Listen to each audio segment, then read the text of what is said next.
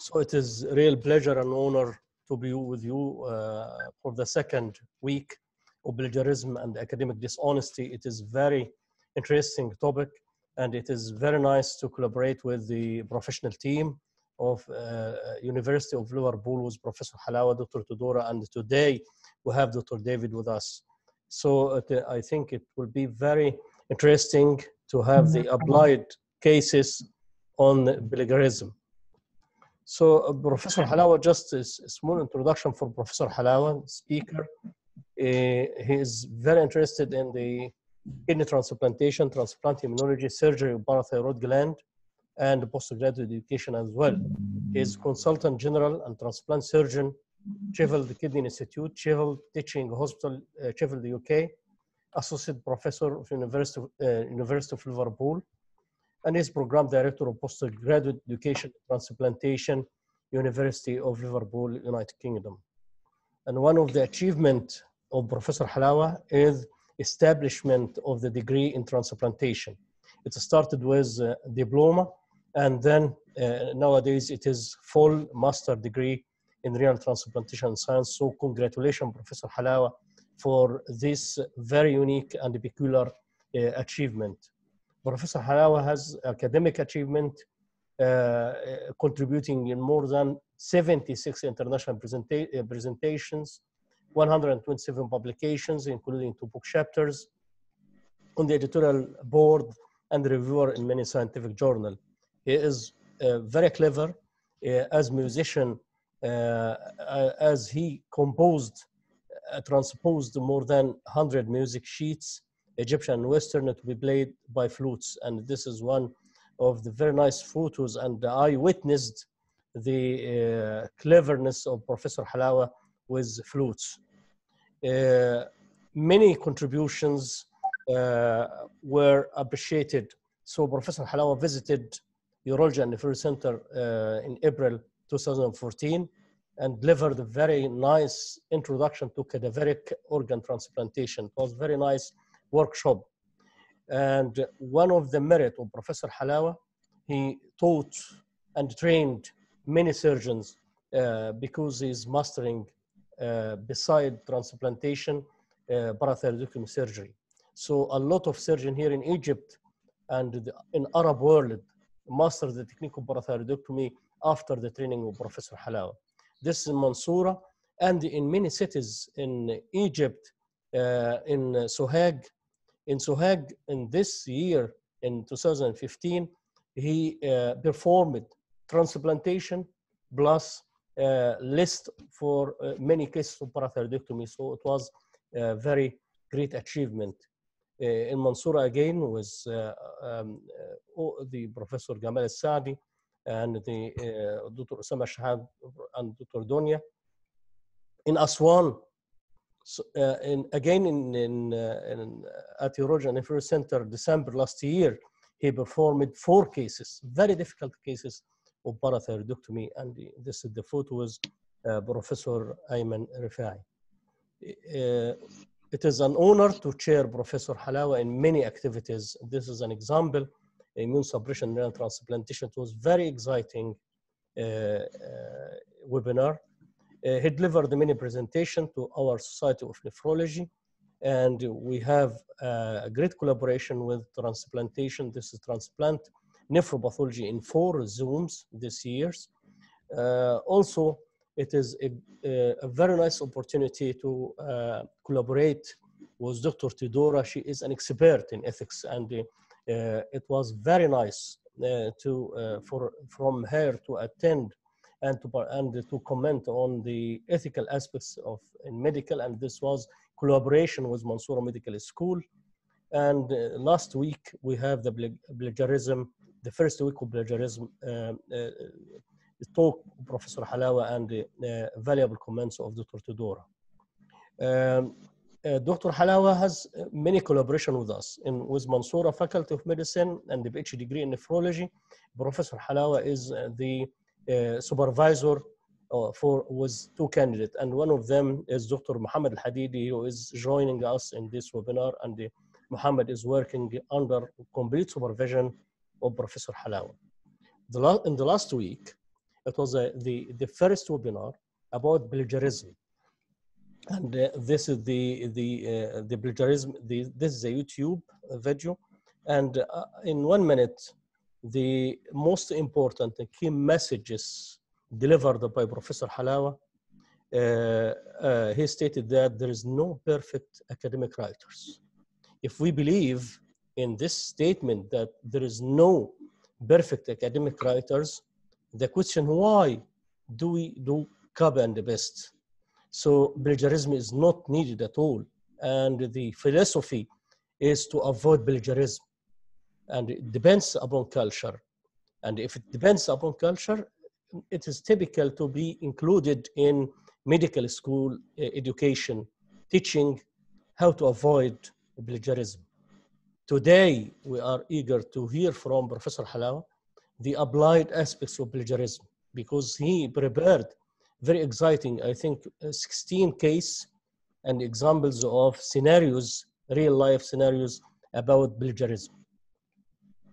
And in this Zoom as well, we are going to hear this very exciting topic, title of about politics and research misconduct by Dr. Teodora, and we are eager to hear from Dr. Teodora. It is a real pleasure to have Dr. David Aziz, who is the academic director of the master and the PhD degrees of and postgraduate organ transplantation, the School of Medicine at University of Liverpool. So it is a privilege to have you, Dr. David, with us. And I think this is the last point, and I'm leaving the mic just in to Dr. Tamer to welcome all of you, and then Professor Halawa to start the Dr. Tamer. Thank you, Professor Hussein Sheashaa, for this wonderful introduction. You don't leave anything to say, just to welcome Professor Ahmed Halawa. We are waiting for that second part of your presentation. The first one is very marvelous, and we learned a lot from that, and we are waiting for the application form. So I expecting that this will be the applied form of the last lecture. And of course, we are also eager to hear from Dr. Teodora and from Dr. Aziz for their presentation. Thank you very much, and the floor and the stage for you, Professor Halawa. Thank you, Professor Tamer. Professor Tamer is the Vice Dean of Mansoura Faculty of Medicine, and he did a lot of efforts, and through Professor Tamer, there is a great progress in higher education research in Mansoura Faculty of Medicine. So thank you very much for your presence with us. Now, Dr. Ahmed, the mic is to you. Professor Halawa. Thank you very much. Just I would like to share screen first. So okay. So I'm going to stop the screen from my side. Yeah. And this is allowing you to share the screen. Yes, go ahead, please.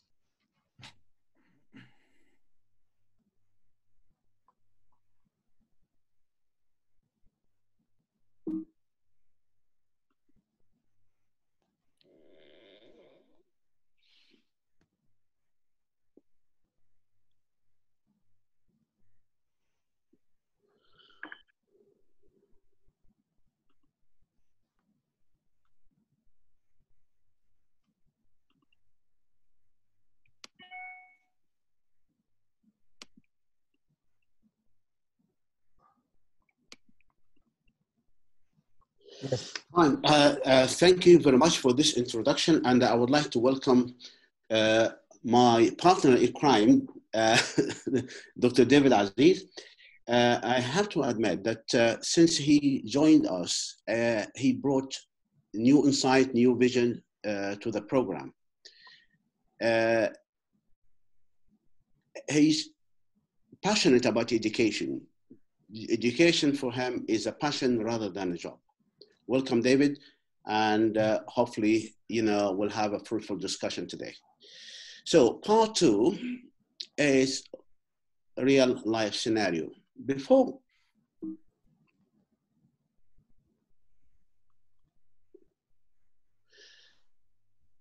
disclaimer, it's important to declare this. This disclaimer informs the reader that the views, thoughts, opinions expressed in the text is entirely to me, not necessarily to the author's employer, organization, committee, or group, or other individual, but still based on real life scenarios. All names, places, and many identifiable information provided in this talk were modified to hide the identity of the original researcher. Just quick review about plagiarism. Plagiarism is basically stealing somebody's work without acknowledgement, without paraphrasing. And I would like just to go quickly through the types and the penalty, just because these are the foundations of the scenarios we're going to discuss. Type 1, which is copy and pasting. This is the easiest and the commonest way. So copy and paste word for word. As you can see, the software here identified 80% similarity, means 80% of this work, submitted work, is a copy and paste of another work. Of course, without paraphrasing, without referencing. Patchwork, when you lift sentences, clauses, phrases, it will give you patchwork plagiarism, still plagiarism. Or you may steal the idea, called intellectual plagiarism. You steal the idea, you paraphrase it, you reword it, but without acknowledgement of the original author. It's unfair. Unintentional, you cite the author incorrectly or incorrectly cite the journal. It's still plagiarism because you deny the original author the credit. It won't appear in his citation index as a work for him. Or self-plagiarism. You republish your work, which is already published, as a new work, like double publications. It is a plagiarism. And there is a penalty for that as well. We don't need to be confused between the type or the shape or the form of plagiarism, the one I mentioned early on, and the extent, which is the category, the severity, how bad it is.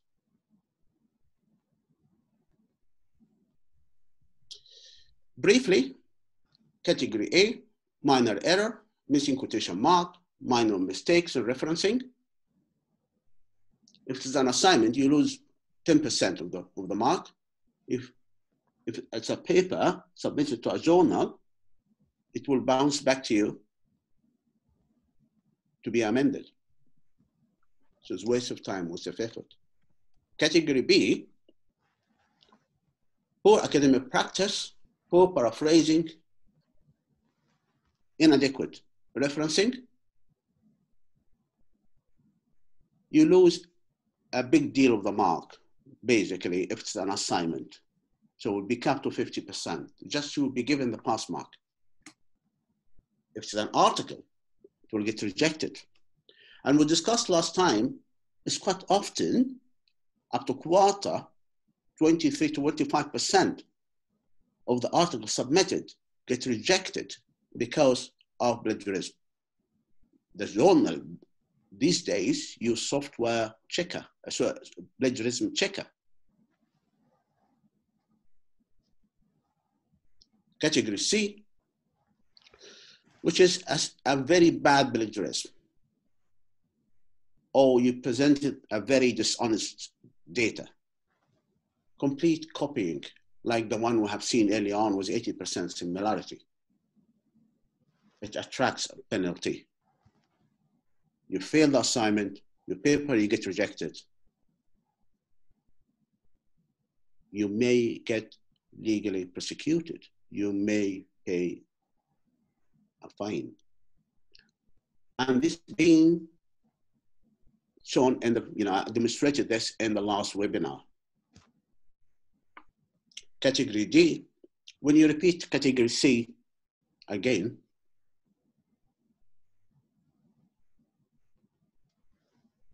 your study might get terminated. Article, of course, rejected. Again, still legal prosecution and fine.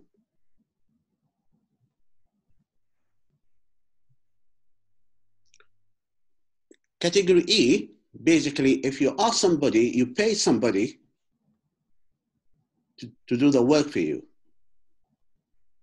Even if it is a first offense, you will get dismissed from the university. Your study will get terminated. Your career has ended. So let us go through the scenarios, and I will help you in the first few scenarios, and then I would like to have some interaction from the audience. Professor Halawa. Yes. Would you please click on the slideshow? Just to, yes. Is it all right now? It is all right. Thank you very much. Yeah. So scenario one, Mohammed has waited until the last minute to write his assignment on immunosuppression.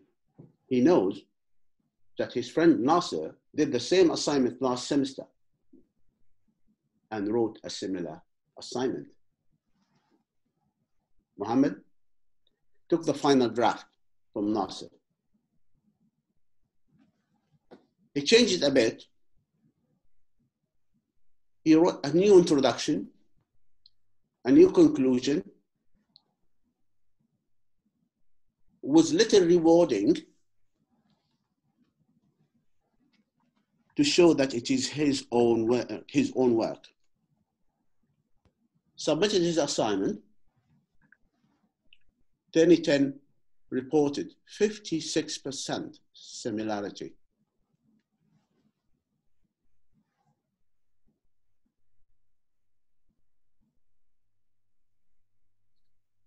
So what's the penalty for this? What grade, what category?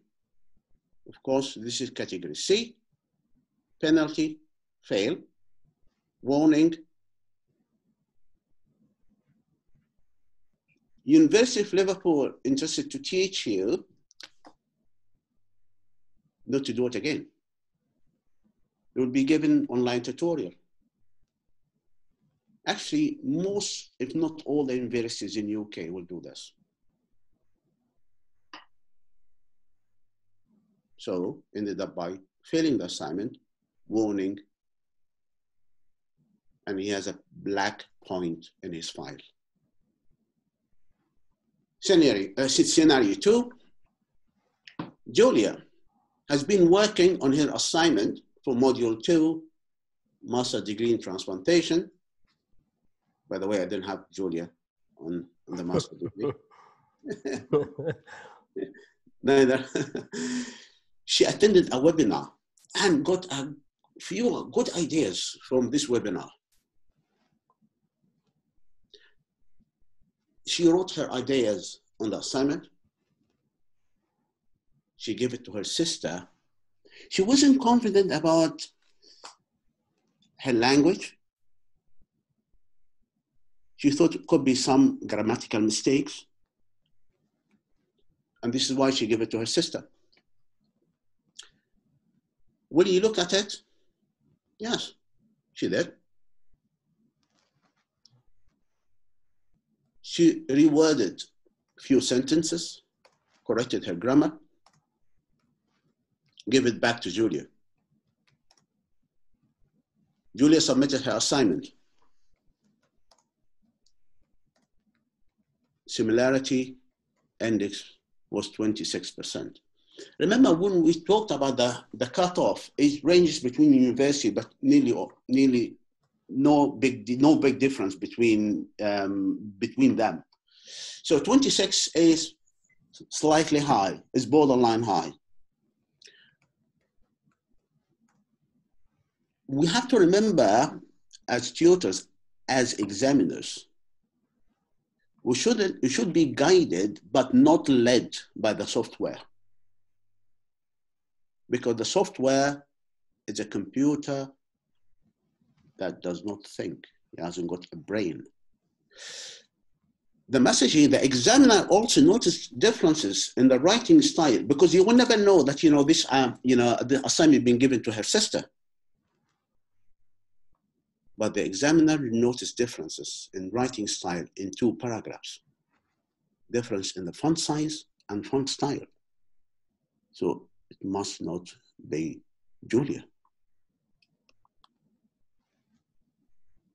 Based on this fact, what category at what penalty she will get?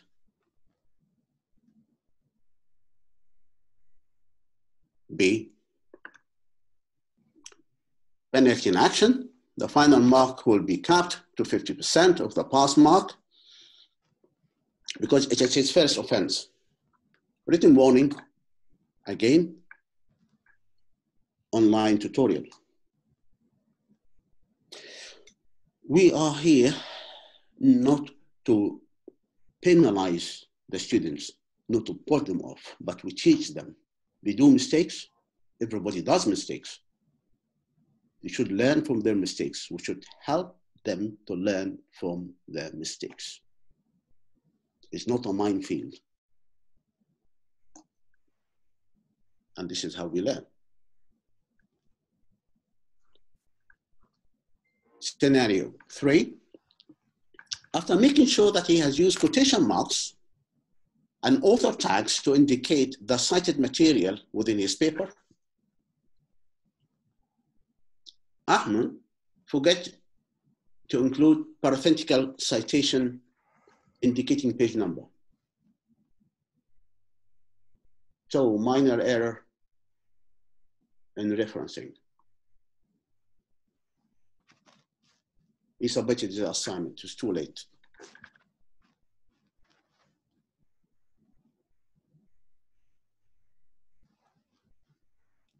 The Turnitin reports a similarity 19%. Professor Halawa, do you like them to No, let me just get this scenario first. Yes. And then from the fourth, from scenario number 4, we'll have an interactive, interactive discussion. Okay. This is category A, because minor mistakes, and he will be given verbal advice. He lost 10% of the final mark. Now, all of you think about it and give me an answer. Remember, nothing called wrong answer, but there is a better answer. Raj is stumped with his assignment for his transplant master. His friend Mohan is also taking the same assignment this semester, and he has done the assignment that Raj is currently struggling with.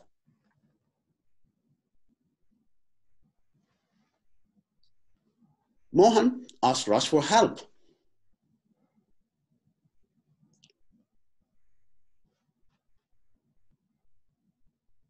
Raj, can I have a look at your assignment?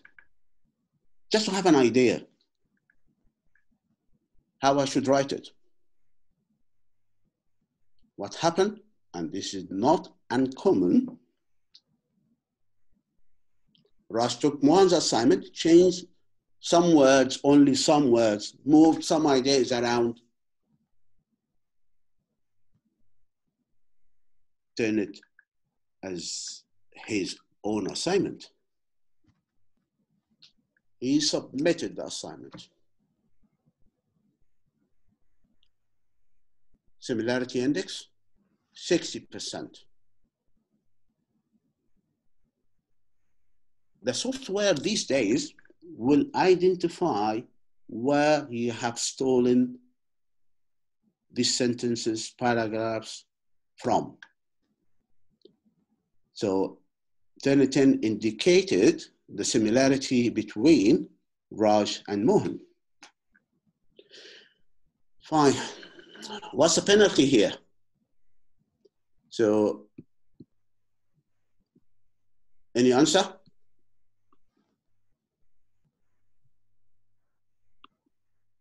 Would you please write on the chat if you'd like to write?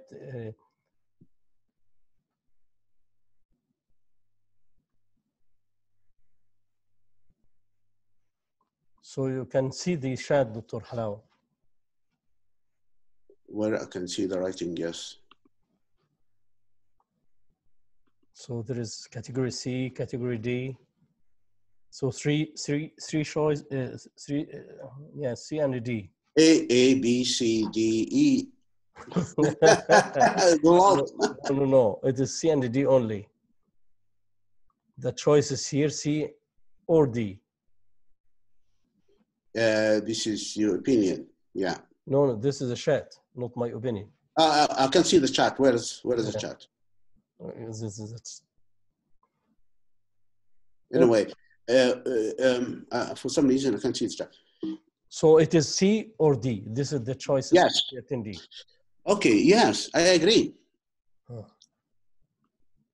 Yes, it's C. Fail. But what about Raj? Oh. Should he be penalized as well? Very interesting, Dr. Halawa. Let's just think together. What would you give both of them? David, have you got any thoughts? Dr. Muhammad Hadidi, please unmute Dr. David. I think as Professor Sheashaa said, it's an interesting case. We need to understand by what intention did Mohan share the assignment. We need to establish that first, and that would be part of the investigation. As for Raj, it's clearly a misconduct. It's his first attempt. We can't really establish whether or not it is intentional, but there's strong evidence. So Raj will definitely get C. As for Mohan, possibly would get a C for sharing the assignment, unless we can conclude without a shadow of a doubt that his intention was not to sell the information or to pass the information on. Yeah, I think, I'm thinking down the line, I agree with you, C or D for both of them. But, again, this demonstrates the penalty has to be severe. This demonstrates that even sharing the assignment, the one who shared the assignment, who gave the assignment, will be penalized as well. This is the bottom line. You're not making any favor to him, but actually you're damaging yourself as well. I would guess both of them will get D. You have excuse me, Professor Halawa. You have question here from Saadallah. Professor Halawa, is it illegal to share the assignment prior to submission? Of course. No, it's not illegal. You shouldn't. Of course. Yes, of course, definitely. Yeah, and this is why the penalty. Why we penalize, those guys who are sharing the assignments. You're not doing any favor to education. You're not teaching him. You are helping him to steal. You're committing sin. And this is the rules of the universities in UK. As a severe penalty ranges between C and D. But basically, there will be another helping factor whether he has committed this mistake before or not. Can I jump in here? Sorry. The way it's phrased in our regulations is, if it's the first time, then we cannot establish beyond shadow of a doubt that then there's an intention to deceive. So that's the wording that we use. However, if it's a repeated offense, we can comfortably say that it was intentional to deceive, and then that becomes D. And the penalty for D is failing the whole module, whereas the penalty for C is getting 0 for this assignment. Yeah, I think it's fair fair decision, yes. So sharing the assignment is not an innocent act.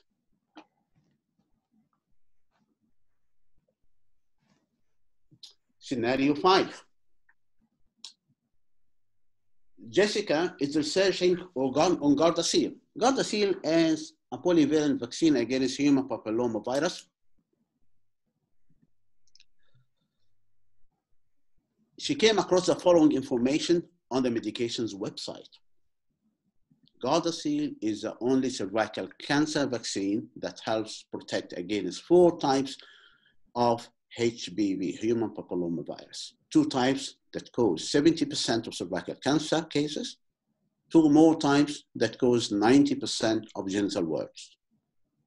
Gardasil is for girls and women aged from 9 to 26. Gardasil.com. She decided, yes, very good information. But she paraphrased it like this. Gardasil is the sole cervical cancer vaccine that protects against 4 types of HPV and herpes. Gardasil is for females between the age of 9 and 26. There's a catch here. 2010 reports a similarity 44%, as it picked up the references and the quotations. What's the penalty?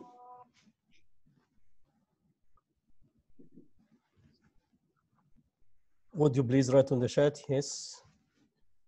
I don't know why, Professor Chat, I can't see the chat. Okay, I can help you, no problem. I help you.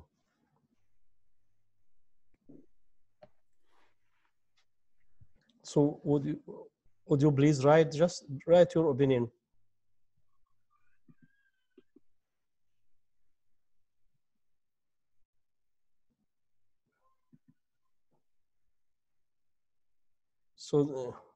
So some of them said no penalty, 1 C, and the other innocent.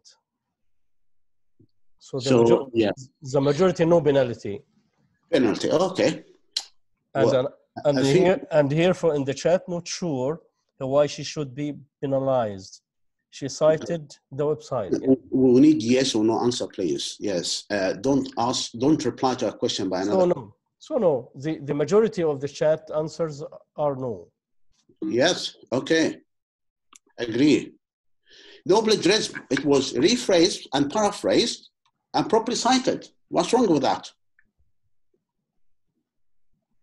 References and quotations, if quoted properly, are excluded from the similarity report. Again, just you need to think about the figures and numbers provided by any software, because it does not think. It's one of the glitches of any similarity check. Surprisingly, it wasn't set up to exclude references and quotations. So you shouldn't take the percentage for granted. We should look why this 44%. By the way, quotation shouldn't exceed 20% of any written work.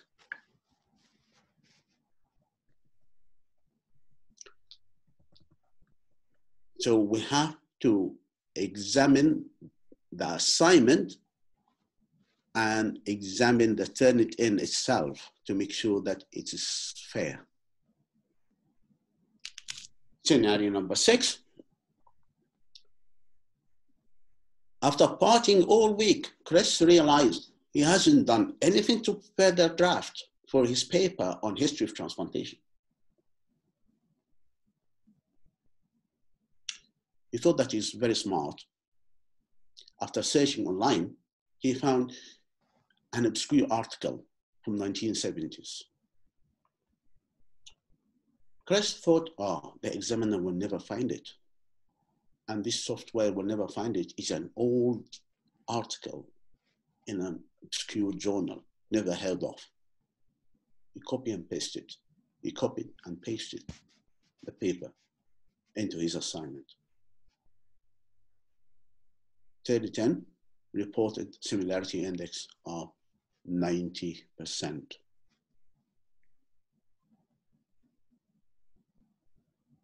It was his first offense. What penalty? Okay, please write on the chat. So, the majority are D and some C. It's first offense. It can't be D. So it is between D and C. Yes, it is C. Yes. But this will tell you that this plagiarism checker software has massive database, millions of articles, millions of websites. It will find it and will find you. So basically category C is first offense, 0% have failed the assignment, written warning, and online tutorial. If repeated again, if repeated, he will get D and fail the whole module.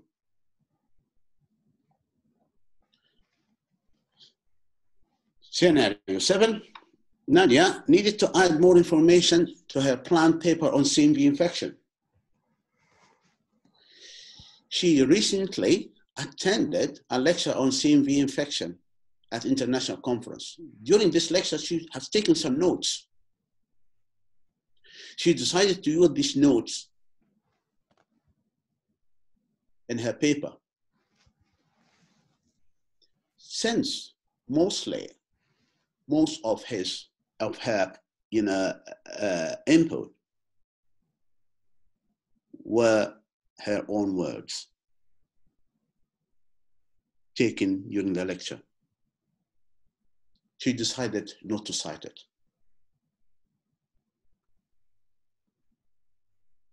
10 picked a similarity index of 31% because close link to the speakers to publish online.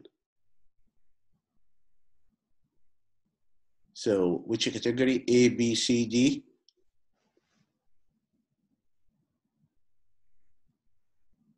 Please write on the chat.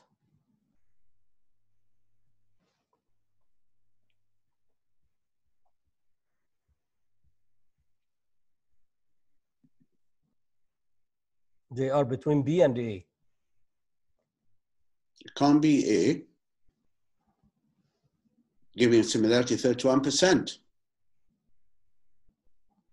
So B, poor referencing, as she did not cite the other authors.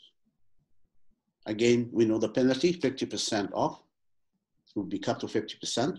Warning, online tutorial.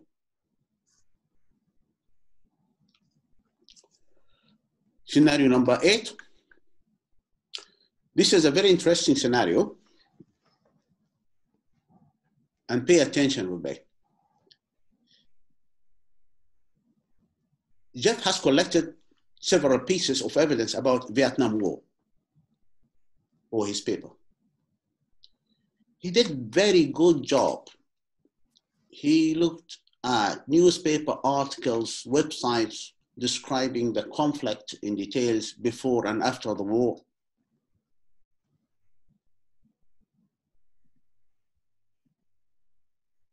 He paraphrased it, reworded it properly, cited properly,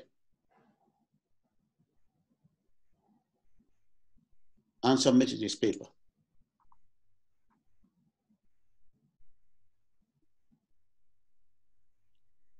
Similarity index, 27%. It's high.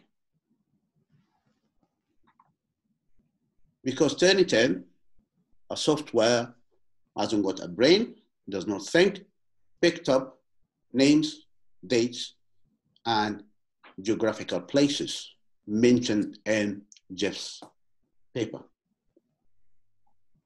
Penalty,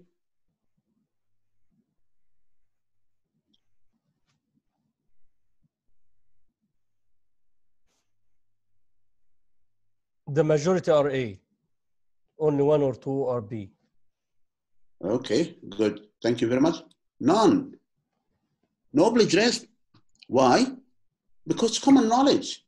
You can't change Cairo. You can't change the word Egypt. You can't change the year. You can't change Vietnam. You can't change the Second World War. These are common names, common knowledge.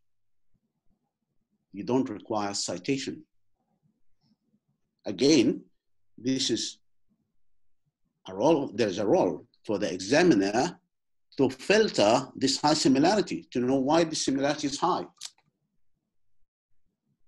Rather than blindly failing assignment or giving a penalty for 31%, however, he hasn't committed any crime or any mistake. And we'll discuss what common knowledge means later on.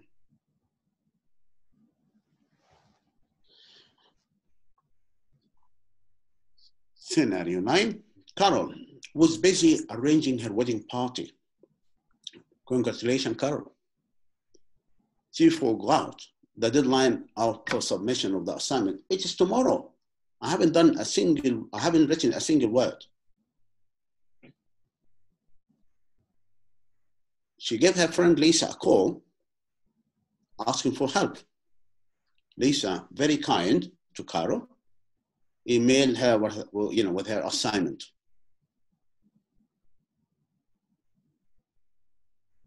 Carol had already committed a category C plagiarism before and received a written warning. She was given 0%, means she failed the assignment before. And she was asked to resubmit her assignment. She had the online tutorial and the warning.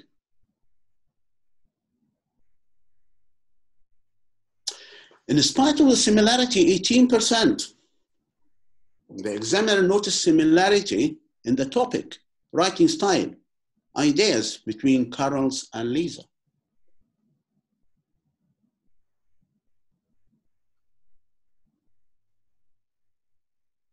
So what do you think here? Okay. To be honest, I made this scenario a bit, harsh and worse because I want to address something.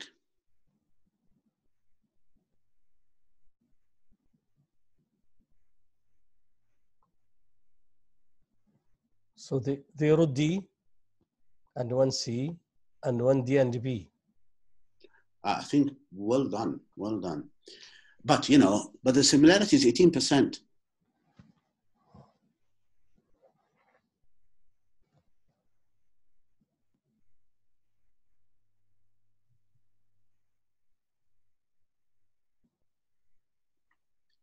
Actually, the emphasis here on the examiner, we should pick up the intellectual similarity. There is intellectual plagiarism here between both of them. Yes, both D or D and C could be, of course, D for Carol and C for Lisa, or D for Carol and Lisa, or both of them D.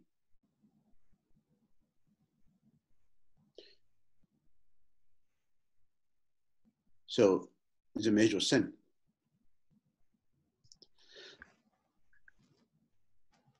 Scenario number 10, Sam's assignment was reported to have 31% similarity. Most of the sentences highlighted by Turnitin were common sentences like CNI is nephrotoxic, M2 induced proteinuria, kidney transplantation is the best renal replacement therapy.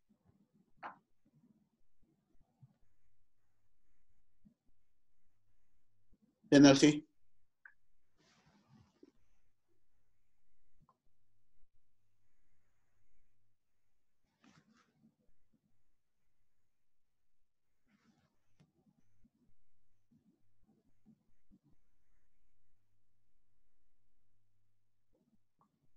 Almost all selected nil. Except 1A. Well done. No plagiarism, common knowledge. Huh. Yes. Sentences do not require to be cited. How can I cite Cairo is the capital of Egypt? How can I cite London is the capital of the United Kingdom? And what's common knowledge here? I mean, this is actually very important. Do you think anything is common knowledge? Of course not. Common knowledge is knowledge that everybody knows and cannot be disputed in the field relevant to the audience.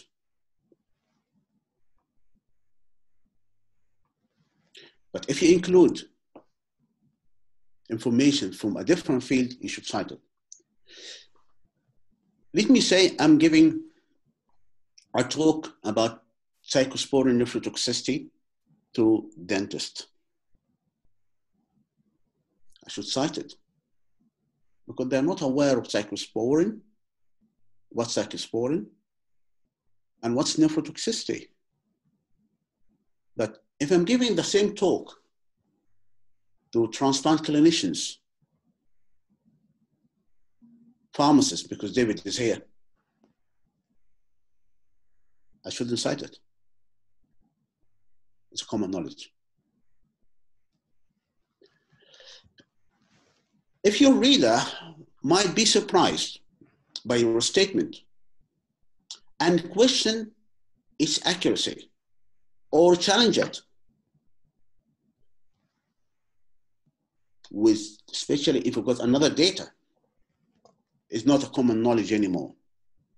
So it has to be black and white knowledge. No dispute about it.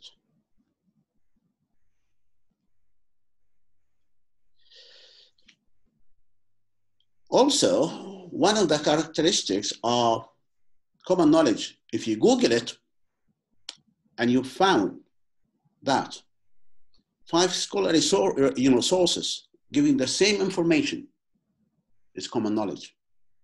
But this information, they are not contradicting each other. If there are any contradiction, is not common knowledge anymore. If you present data, figures, and numbers, is not a common knowledge. It has to be cited.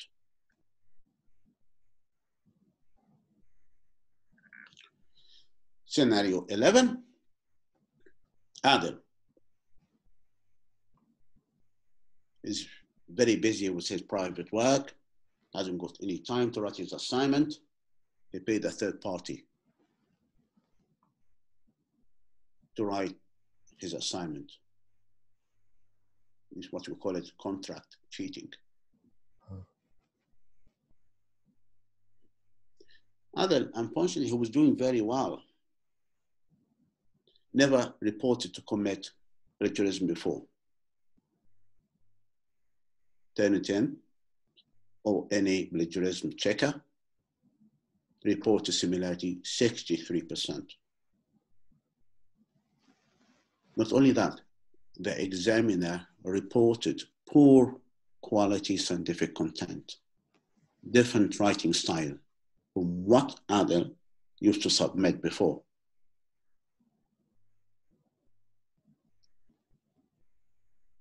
Penalty, my colleagues?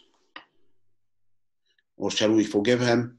No, they are writing, Dr. Halawa. Yeah, I'm just, yeah. I think it is a good chair in the chatting. So they are between C, D, and the E.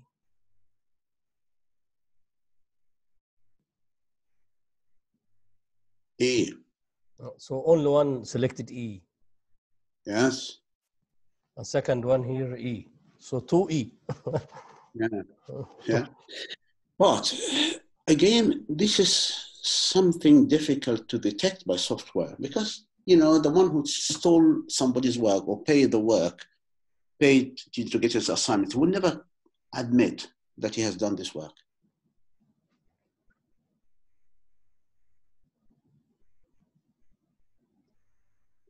realistically, he will get C. But he deserves E. Termination of his study and expulsion from the university.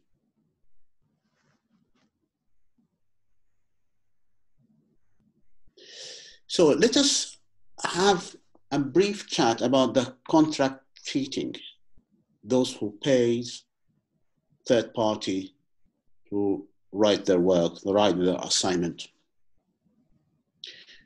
Believe me, it's not worth it. You will never get what you paid for. Usually low standard with high similarity.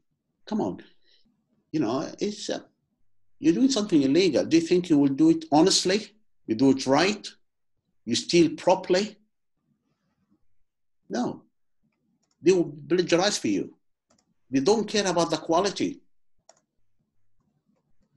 They stick words next to words, sentence next to sentence.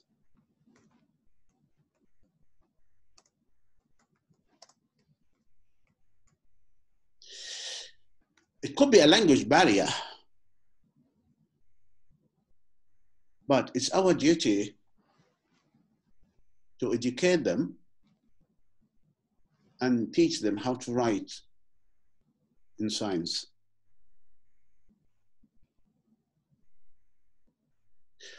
By the way, these weird websites, they present themselves in an innocent way, like student support service, student help, student advice, but it's a paid plagiarism.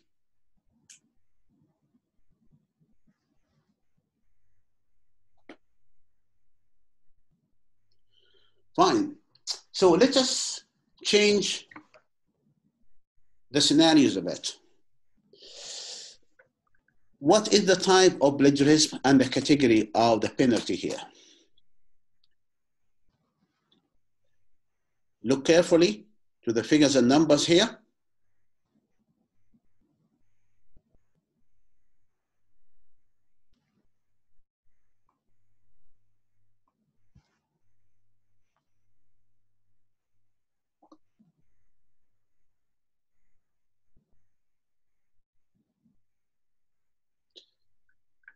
Is it a complete plagiarism, copy and pasting the whole paper? Or is it patchy, type 2, like paragraphs? Is it unintentional? Is it self?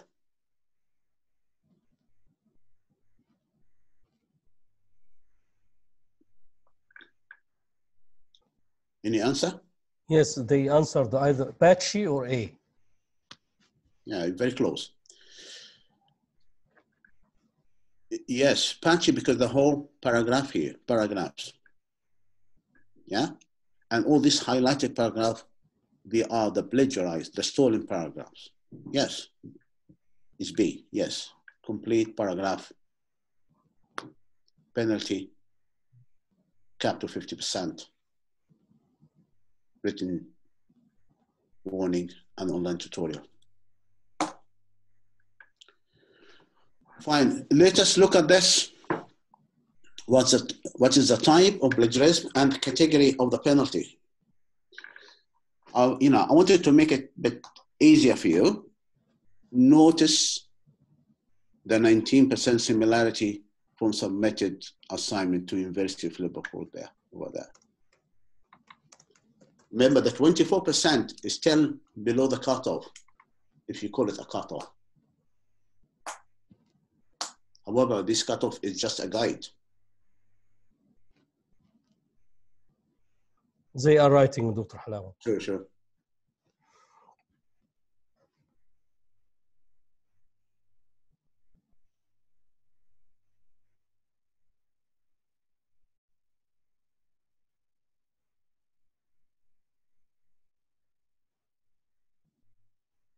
The majority are C, but there is one D and one A.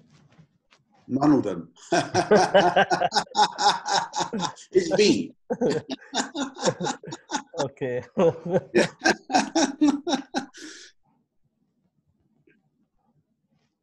Complete paragraph again. Remember this, you know, if you look at the similarity as a guide, it's 24%. It can't be complete. It's not the whole paper. It's not the whole assignment, you know, it was plagiarized. Just, you know, quarter of it. You might give it C, but, you know, most likely it will be B. Right. Let's move on. Last time we discussed research. We discussed the importance of negative results. We discussed the importance of being honest with your data. You should not manipulate your data by all means to get positive results.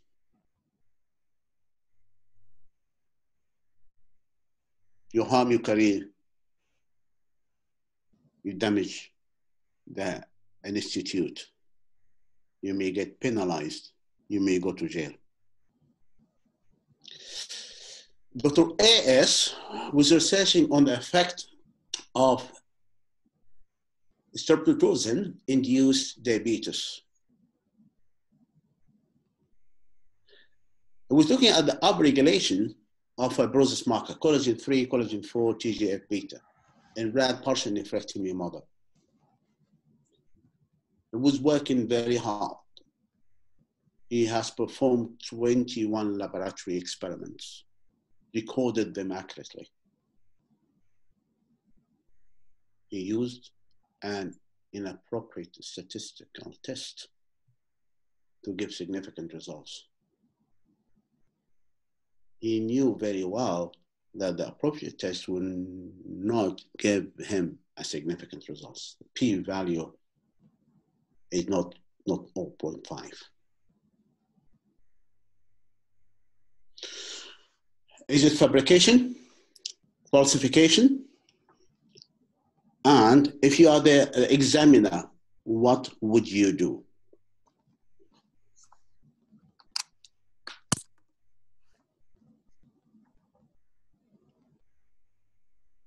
So the data is essentially non-parametric.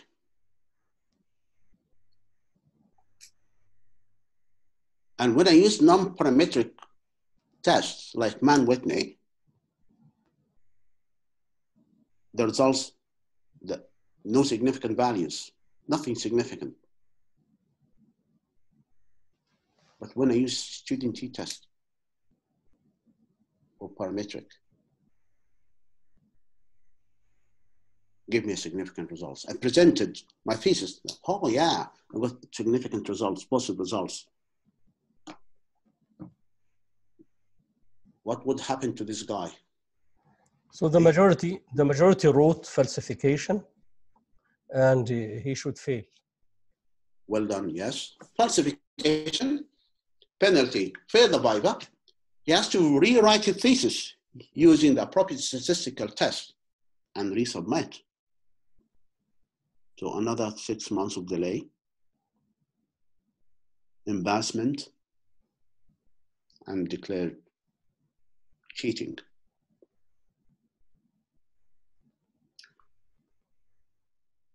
Scenario 15, Dr. XY presented the results of Western blot analysis.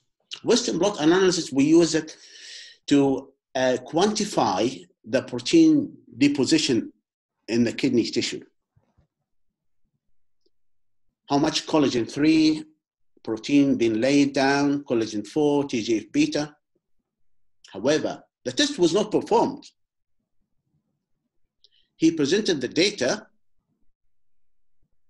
of all other experiments which were confirmed by his supervisor.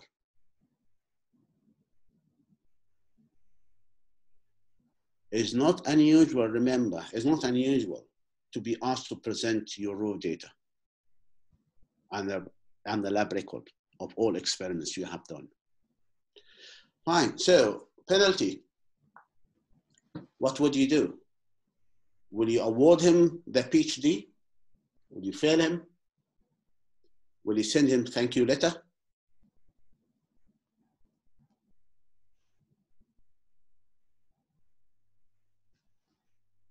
Okay, they wrote fail, fail, E. Yeah. So they are aggressive. Hang on a second. Yes. By the way, you know, all data presented were true data except the Western blot test, which was not done. Will you fail him because of this? Asadullah, yes. And of course I failed him. Yeah, this is fabrication. Penalty, failed the viva. Disciplinary procedure dismissed from the university. After 3 years of hard work, because he fabricated a test, his career ended.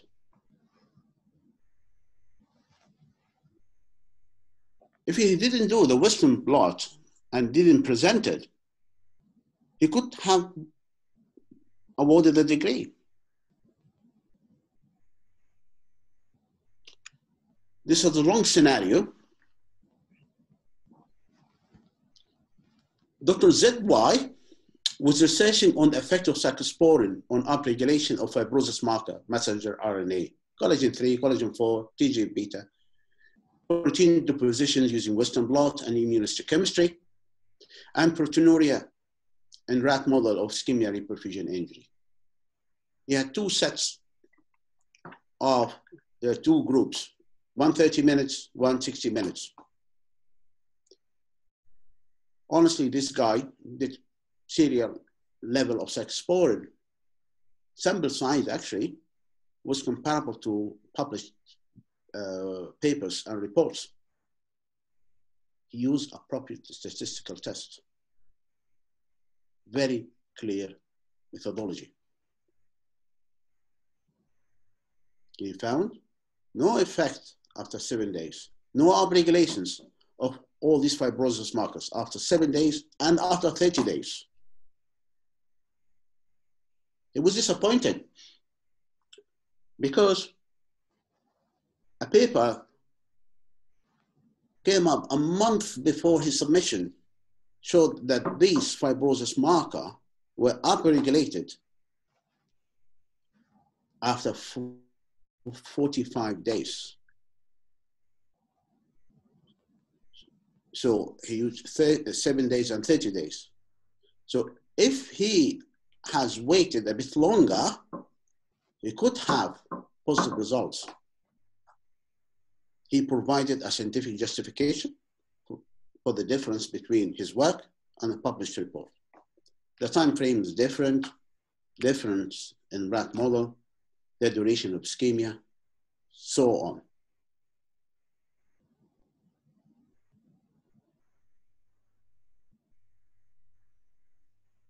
Will you award him the degree?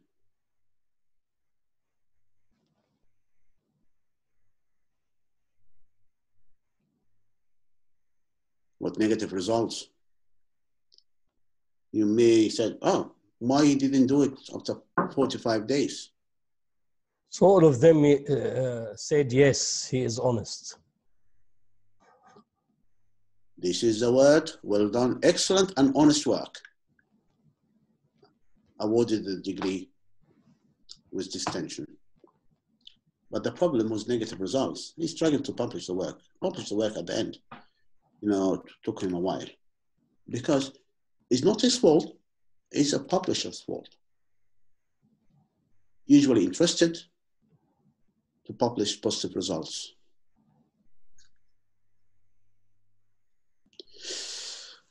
Just at the end, I would like just to ask you a question. Is medicine entirely based on randomized controlled trials? If my study was not randomized, not controlled, not a trial, is a rubbish study? So if you like me to comment, because no, but I want them to comment, if you don't mind, Professor. Yes, okay. They wrote no. Because I want you to comment after that. They wrote no. So the majority of them said it is not rubbish to have observational study, and medicine is not entirely based on RCTs. Excellent. What's your comment, Professor Sheashaa? I agree with them because sometimes it is extremely difficult to do randomized control trial. And there is an example which is known as parachute study. Sometimes it's impossible to do randomized interventional study.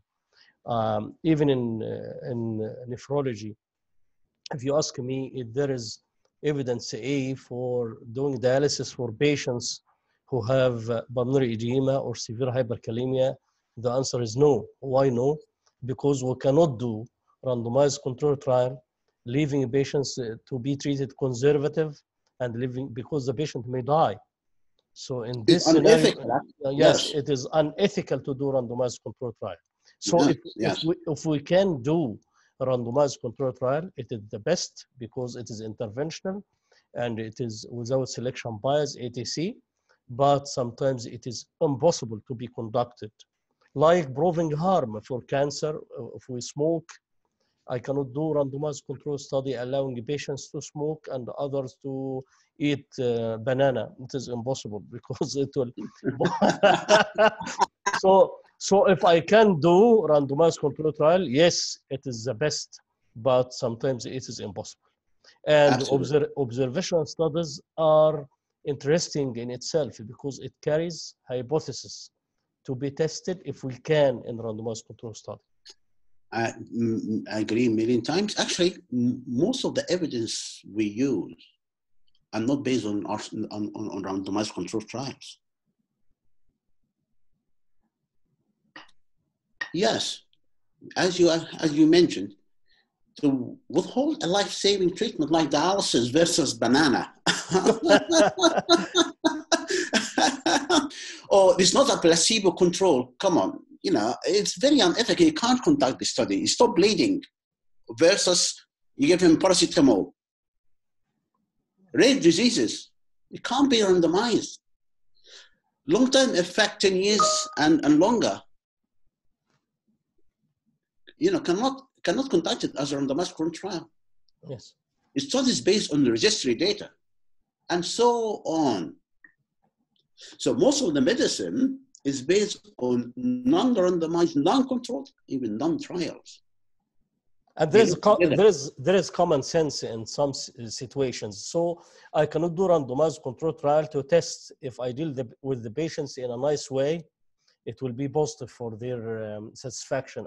I cannot classify patients into two groups, one group treated by harsh way and other groups by gifts. Yeah, it's impossible. From ethical point of view, and we have Dr. Teodora with us, it is completely unethical.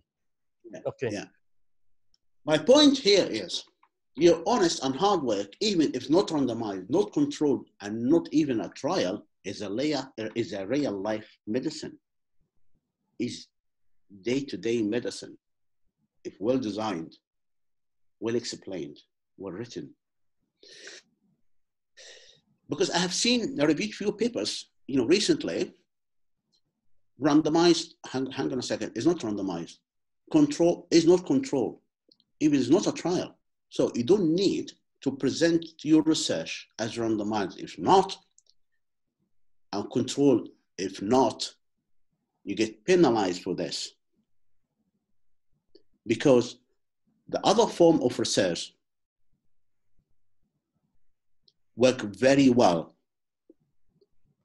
and gives good information, helps science improve the quality of life. Research is not based on randomized controlled trials.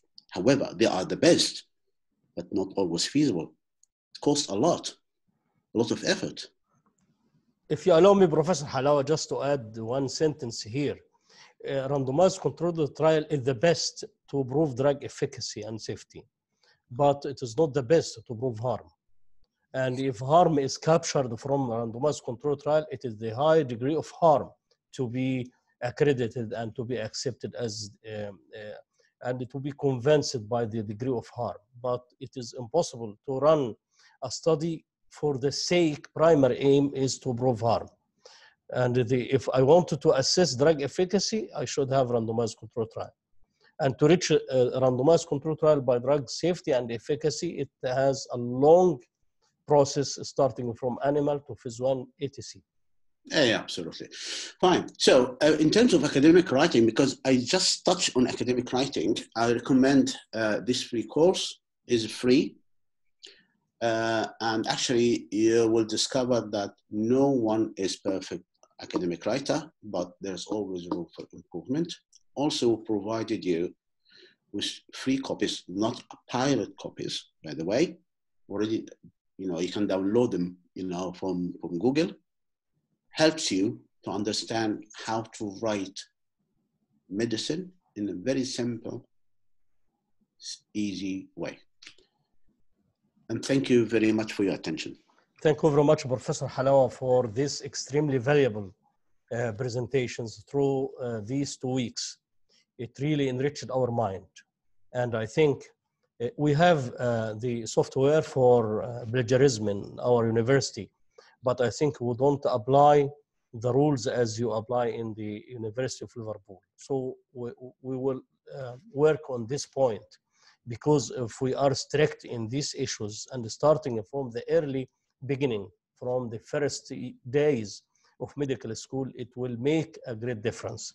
Thank you very much, and hoping to have some comments for 5 or 10 minutes, and then to shift to Dr. Teodora talk.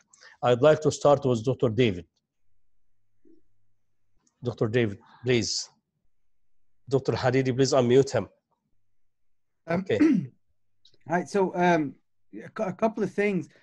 Just wanted to pick on what Professor Halawa said about the necessity for academic judgment. So a lot of the time you get very low similarity score, but then you have a feel that something is wrong going on. So you would dig deep and you would investigate it, and then you see what was picked up, and you see what the similarities are, and then you can make an academic judgment that way. Also, when it comes to paraphrasing stuff, I mean, if the course we run is at an MSc level, so we expect people to be producing things in their own, from their own understanding, to be synthesizing knowledge, which means that if an assignment, even though it might not be plagiarized, however, it would impact our academic judgment, because we will see this assignment, because if a lot of it is paraphrased from other resources, it does not tell us much about the student's understanding or the student's analysis or evaluation. So that would impact our academic judgment. That would impact how we mark it. So it would be penalized academically, even though it's not penalized because of plagiarism, but it's penalized because academically the student is not demonstrating the level of understanding that we expect from them, because they have chosen to paraphrase someone else's work rather than produce their own work. They are not reflecting, yes. They are not making their own ideas. Yes, absolutely. Yeah, and so what I'm trying to say is, it's a good skill to be able to read something and read multiple resources and put them together from your own understanding, and analyze and evaluate and critique and contrast the stuff that you're reading, to ensure that whatever you're producing at the end is your own work and is of good quality. It's not a natural skill, it's a skill that's gained. So that's why the academic writing courses, such as the one Professor Halawa recommended, are very useful. They will give you an idea of how to approach an essay and write it appropriately. When we use plagiarism analysis software, I mean, all it does, it looks through whatever has been submitted previously and all the work on the internet, and then compares it, and then gives us a score of similarity. So that does not. So even if students use that to check their own work before they submit it, yeah, they may be able to identify ways of overriding the system. However, that does not give them the writing skills that they need, and that would not enable them to make the most out of the feedback that's provided academically. I have seen assignments which were bought or not, admittedly not in Liverpool, in a previous job that I've had, assignments that were bought. As Professor Halawa said, the quality was very poor. In fact, I'm willing to bet if the student had a go at the assignment themselves, they would have probably got a better mark. So because the main aim of assignments or the main aim of assessments academically is to improve your skills, as well as for academics to see the level that you're at, I would try to refrain from sort of taking the easy way out, and I'll try to produce the work yourself, because that will give you the skills and the training you need, and give you the opportunity for the faculty to give you the feedback that you would need to improve your writing and to write better, which would only springboard you to success, because it will give you the skills that you need to write things that can be published later on, etc. Thank you very much, Dr. David, for these valuable comments. And Professor Said Khamis, yes, please. Good evening, Dr. Halawa. Thanks for your elegant talk. I would like to ask if you remember a couple of weeks ago, the famous paper retracted from the Lancet. My question, who is guilty in this regarding this article? The authors, the editors, and under what category you will put, and what penalties should be there? Thank you. Thank you very much, Professor Said. It's very nice. Yes, let's just think about it together, because we don't have the full information.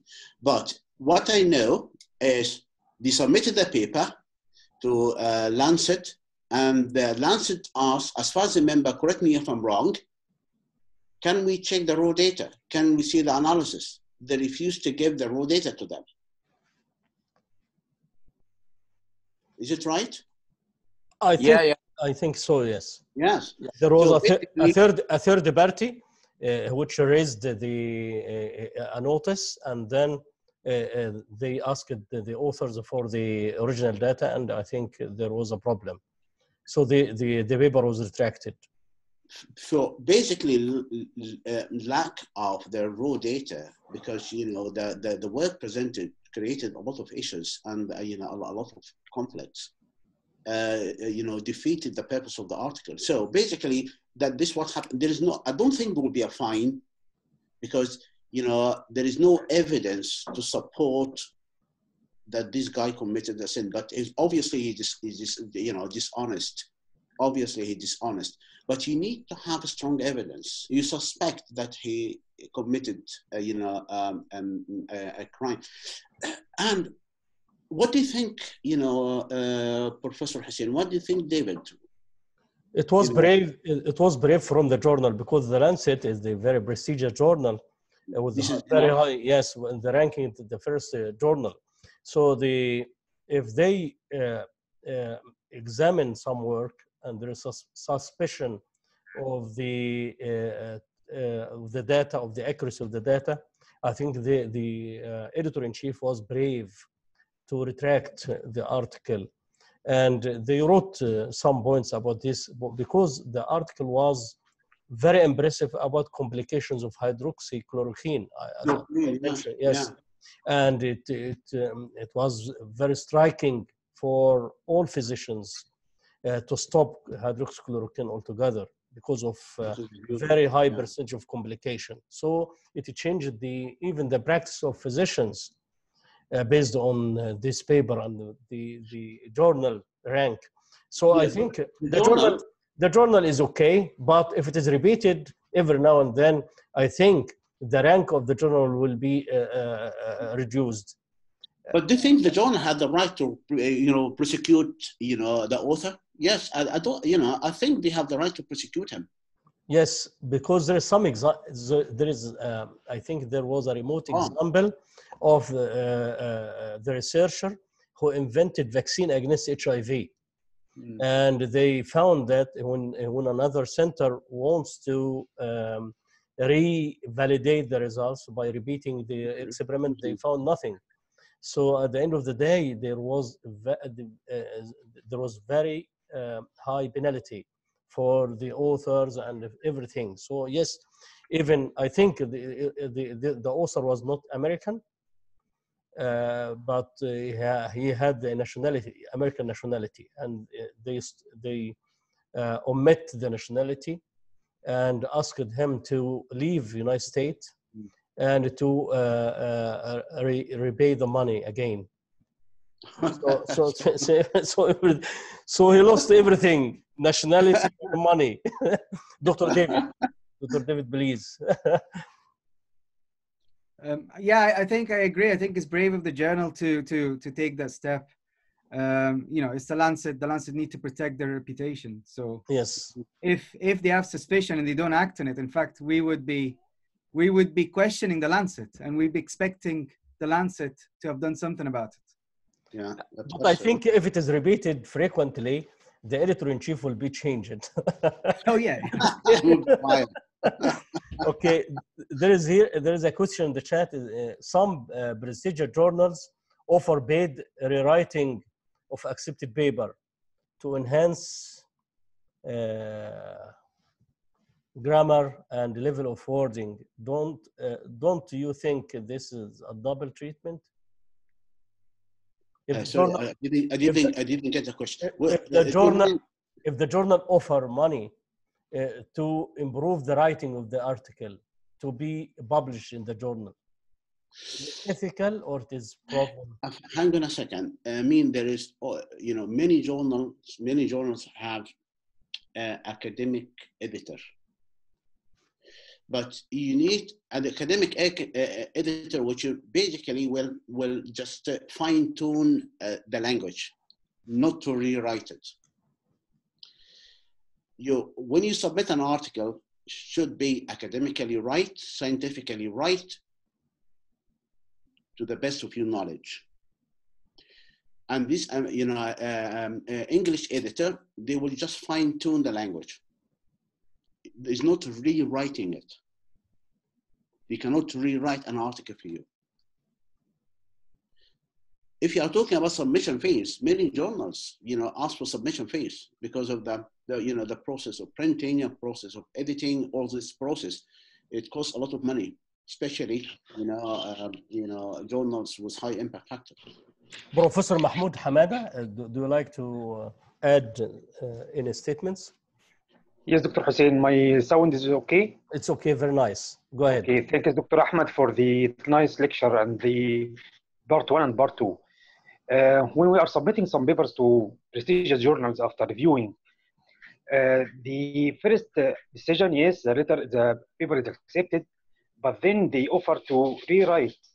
As you said, it's fine tuning, but according to them, it's let's say it's paid and the fees is high. Not fees for processing, but fees for rewriting itself. So I think this is typical for one of the scenarios you mentioned when the author tried to enhance the grammar of her academic paper. So I think it's some kind of double treatment, actually. You know, it become a business. You know, these journals, they're making a business rather than helping science. Yes, yes. You know, to be honest, it's a lot cheaper to write it yourself first time, right?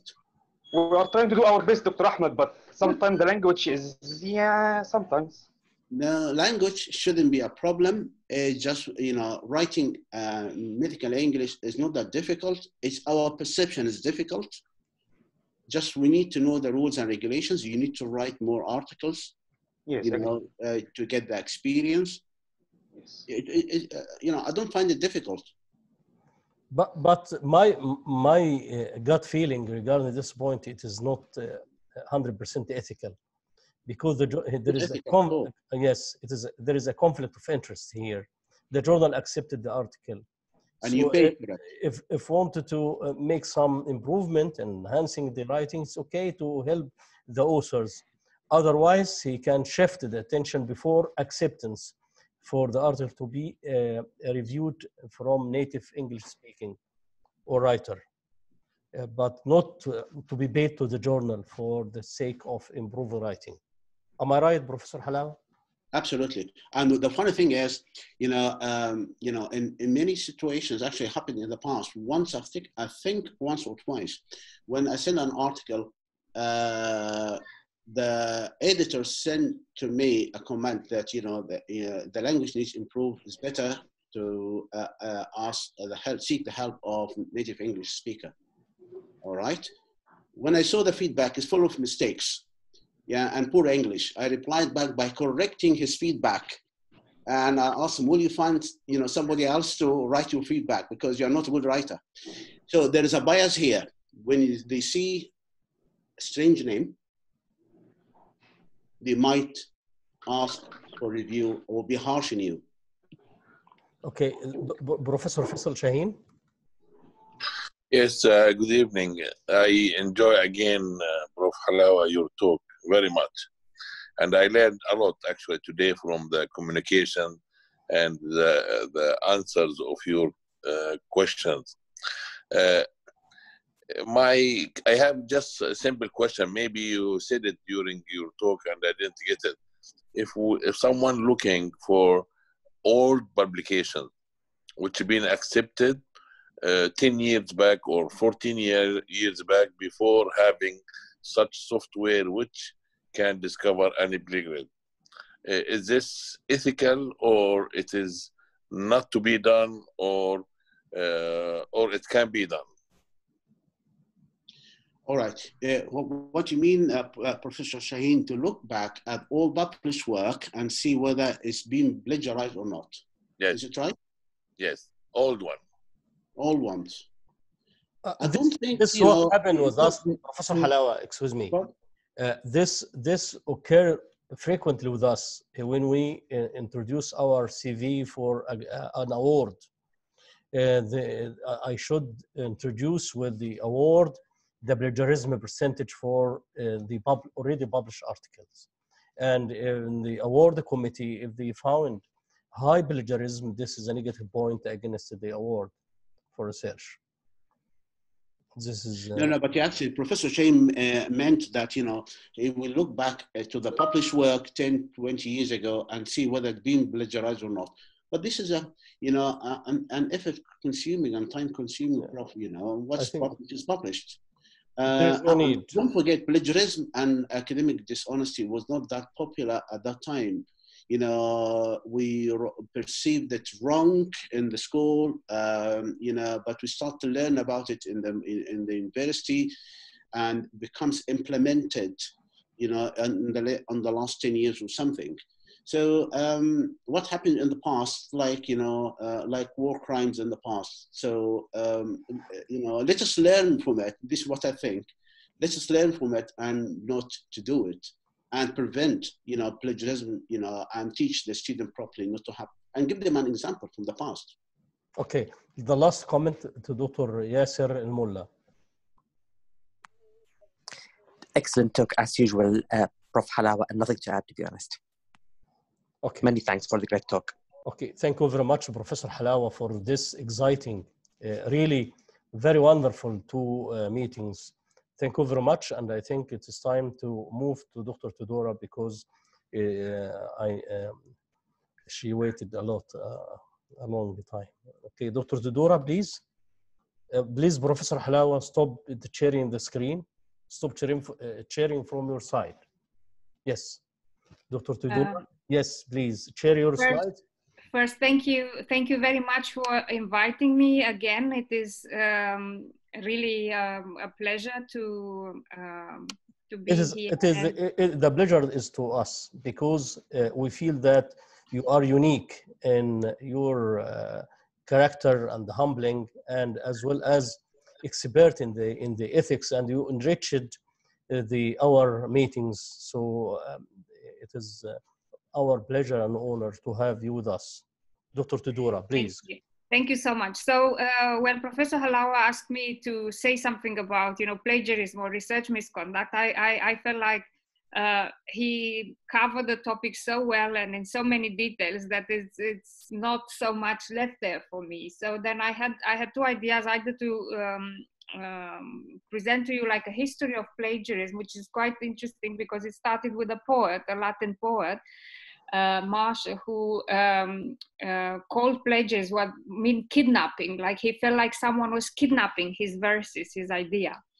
And there are beautiful stories in this line as well. But I choose to talk about something else, and this is research and politics and research misconduct. And it was already in a way introduced before, because you talked about, for example, journals and policy, and you talk about companies and pressure, to come with a vaccine or to come with a solution. You talk about randomized clinical trials and how, a certain image of what medicine is or what medicine should be, it's put in a society. So now what I wanted to say is that science is actually a social, a culture, and a political practice. So we often think about science like something totally isolated, but it is social, it is culture, and it is political. And I would like to insist on those aspects. So I would say that so far, Professor Halawa talked about research misconduct at the individual level. And this is the first framework, if you like, to talk about the individual morality, where we analyze value like honesty, integrity, truthfulness, and so on. And I will move towards two other aspects, and those are the microculture, which is peer pressure or institutional interest, and politics, which is actually instrumentalization of science for other purposes. So now, if I can, okay. So the microculture, I give an example here, the pharmaceutical industry. And there is a corporate behavior, for example, ignoring sometimes ethical boundaries. It is a business, has the idea of profit and competition. And there are lots of examples, for example, regulation, drug approval processes and institution, clinical trials, and the fact that not all clinical trials have to be disclosed or published, and of course the protection of human participants. And we talk about regulation standards. Are they trustworthy? Are they global standards, and so on? And they try actually to regulate interactions. They have different patent rules, and there is strategic knowledge. And all of that is regulated by different state and health institutions, by market actors, by intellectual property rights. But of course, you need to talk about fair drug prices, and we will have that soon, I hope, with the COVID drugs and so on. But you need to think about that as a business, and you need to think what happens if you are, for example, employed by those pharmaceutical companies. I have a little story. I used to teach back in Exeter pharmaceutical cultures, and I dig up a few examples that I like very much. And this is a history of contraceptives and hormone development. You might have already know about that. I suppose when you study medicine, you learn about that. But I find it very interesting to frame it in this way. So in 1930s, the structure of steroid hormones was analyzed. And then they discovered the connection between them and inhibiting ovulation. So initially, the animal extracts, very, very expensive. And however, in 1939, they moved towards the plant extracts and towards the plant steroids. And that was 1944. So Russell Markham, he co-founded Syntex, and the steroids were extracted from the Mexican yam called barbasco. And the whole process, it's illustrated actually in a book. It was called the Barbasco Trades. That was the beginning of steroids industry. And again, here, it's, as I said, this beautiful book published in 2005, where Syntex broke the monopoly of European pharma on steroids hormones, and there were lots of exchanges between USA and Mexico, because this plant was discovered in Mexico and then imported to the USA. That, for example, changed the price of progesterone. However, what was interesting was used to treat arthritis, eczema, and diabetes. And the development of contraceptives was seriously delayed because nobody was interested on studying contraceptive, on creating contraceptives. So there was no interest from pharma, from university, from governments. There was this woman, Margaret Sanger, and she and others tried to push that, but as I said, there was no interest to pursue that. However, contraceptives were later discovered, and interesting enough, the trial was done in Puerto Rico in 1950s. So the patients were illiterate, not English-speaking women, poor. They had to be under 40, already 2 children in good health. There's no awareness of side effects, no information, and the side effects were just awful. You can see here nausea, bloating, depression, and 3 deaths. Of course, there are no autopsies, and those were not reported because this time they were interested to put those things on the market. So another case, much more recently, and I witnessed this case in a very, very strange way. It's about Vioxx. And you know that it doubles the risk of heart attack and stroke. So that was withdrawn from the market in September 2004. But after 5 years of use, and approximately 20 million of people had used it. So by the time I set up the first bioethic masters in Romania, in a city in the north called Iași, and my students who were already working as young doctors and GPs, they told me actually about the Vioxx, and they told me that this pharma company gave them the pills to prescribe to patients together with kind of diaries they have to complete and then return to the company. And there were numerous deaths in Iași. So one of my students chose to actually write a dissertation of that, and she later went to the United States for further studies in bioethics and so on. So I was kind of, witnessing this thing on real life. There's here some, there are publications about that, and there were that causing, Vioxx was causing death, and there were lots of problems with New England Journal of Medicine, where the article was submitted, but the editor fails to respond, and so on. So you can see here, I will not read you the whole the whole fragment. You can have the presentation later if you like, but it's again editorial policies and so on that impacts in those results. Maybe by now, with the development of bioethics, everybody know about the Tuskegee study that was conducted in America. Over 40 years, there was this study on untreated syphilis in African American. So it started actually in 1932 and ended in 1972, and actually was stopped by a whistleblower. Otherwise, maybe it would have continued. So the aim was to observe the natural causes of untreated syphilis.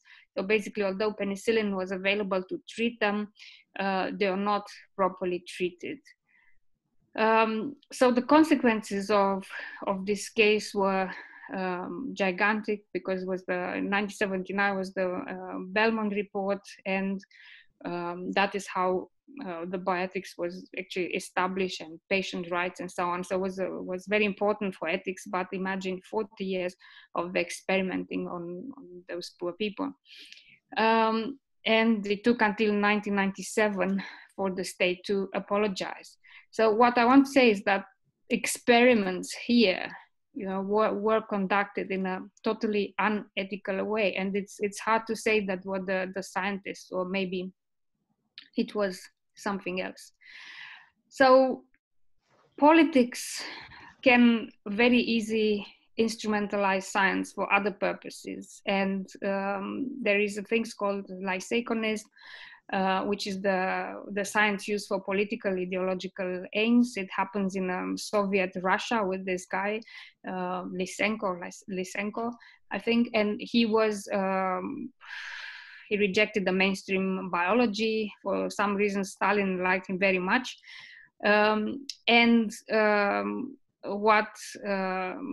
What he did, because of him, lots of normal biologists doing honest work were actually imprisoned. Lots of them executed by Stalin because they were opposed to Lysenko's methods.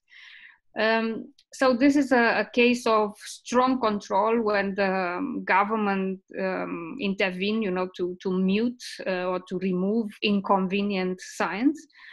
But there are other forms of mild control where funding is allocated for certain research areas.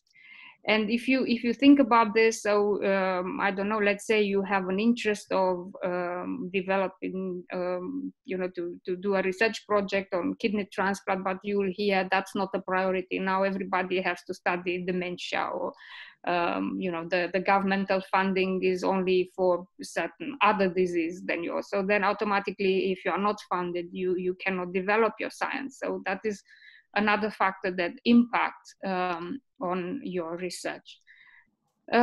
Historical example for using science, the Nazi experiment, you are aware of them. So they were actually doing transplantation, bone, muscles, and I think nerves in Ravensburg, studies on twin and so on. The idea of Aryanism was presented by the time as being scientifically based, and it was originating in what was considered to be the last hour science in the 19th century. So Arthur de Gobineau, he wrote an essay on inequality of the human races. Then Charles Morris about the Aryan race, and he launched this idea of dolichocephaly, the idea of the long skull, and then later Vacher de la Ponge, French guy, he wrote about the social role of the Aryan. And then he had this very interesting theory. There are dolichocephals, people, and blonde, which are natural leaders, and they are destined to rule over more brachycephalic people, so short-skulled people. So if you see here, that was used actually by empires for justification of their domination, why they should invade other nations, because they have larger skulls, and so they have to dominate the ones with slightly smaller skulls. That was considered to be, as I said, scientific evidence by the time. Another comments about the color of skin, the Santo Croix, the fair skin Europeans, and Melanochrois, so the darker Mediterranean people, and so on. Now, from all of this, what I want for medical students, I want them to know that healthcare researchers and professionals are actually under political pressure regarding academic career, funding, resources. Are medical students prepared for it? Could they, keep their integrity? Can they keep their values in this, either in microcultures or, when politics might intervene? And I think that medical ethics should be rigorously implemented in medical education. And, they should be ethics experts in healthcare structure, in healthcare structure that can support an environment of trust, independence, and honesty. And this is why, together with my colleagues, and I was very happy to see David here this evening, we tried to set up a new program, will be called Global Medical Ethics. So far, we managed 2 modules, and they will run from this September. So we try to introduce ethics and to make it strong in a practice of medicine, to allow, as I said, a better culture, and to allow for individuals to develop in a very nice and harmonious way. Thank you very much. Thank you very much, Dr. Teodora, for this very exciting presentation. I agree with you 100%. Ethics lies in the heart of medicine. And always there is a problem with the drugs. So we should be cautious when we prescribe medicine for the patients. Sometimes the patient deteriorated, and we assume that deterioration is the natural history of the disease, and it's because of the polypharmacy we use. So I think there is a very nice quotation, and I expect that Professor Halawa know it. A good doctor treat disease with many drugs, but great doctor treat many diseases with a single drug. So the lower the drug to use, the better for the performance. And using drugs is common cause of death all over the world, because doctors assume that the disease is worsened, increasing drug, and drug may be fatal. And there is very pressure from the political side in every country all over the world, because this is big business after arm is the drug. So I think your courses in ethics are fundamental to build the physicians how to face the dilemma of ethics. Now, Professor Halawa and Dr. David. Professor Halawa. Actually, I've nothing to add, but ethics is, you have to be all conscious about ethics, and we'll ask ourselves first question: what I'm doing, is it ethical or not? Writing an assignment, writing a paper, dealing with the patients, prescribing medicine. So everything is ethics is the building block of our practice, our life, our dealing with others as well, our relationship. So we can't have ethics. You can't, ignore Teodora. Well, she's in every aspect of our life, our practice, our profession. I think the choices of management is based on ethics, and another axis, the patients are aware nowadays, even in developing countries, the biomedical legal aspects. So ethics are fundamental for us as physicians. We should know ethics, and we should know the law as well, because both of them are essential for us to work in a safe manner. But can I just add? Yes, please. One single thing. So as you know, I work as an ethics expert for the European Commission, where I assess grant proposal, most of the medical, that's what the ethical problems is. And I noticed actually something extraordinary happening over the time. You have in medicine something that is called incidental findings. Yeah. I think they were initially discovered in radiology, so where things start to appear and so on. Now, believe me or not, but you believe me, social sciences, if you have a project in social sciences, in sociology, or you go to interview someone, you have to have a policy for incidental findings. So this one, which was a medical concept once, crossed the border the other way around. So what I want to say is not ethics preaching to the medicine, it's medicine teaching the ethicists about new things, and integrated that in a social science discourse. Because you interview someone who was, I don't know, an immigrant or in a war zone and so on, or witnessing a criminal activity, and you have incidental findings. But the thing is that the ethical awareness, the ethical sensitivity for that was discovered in medicine.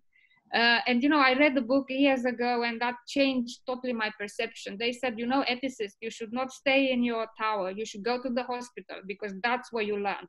That's where ethics come from. And I have this idea, that's the whole base of this project, that we go to the bedside. We discover the ethical problems there. Yes, we debate, we have the discourse, and we know all the intricacy of ethical arguments. But I like real problems, because doctors deal with real problems, patients deal with real problems.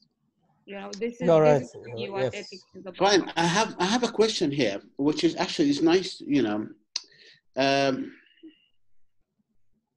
I'm trying to be not to disclose any identifiable information. A patient came to transplant, and then already admitted to the ward and kidney ready for, for this patient.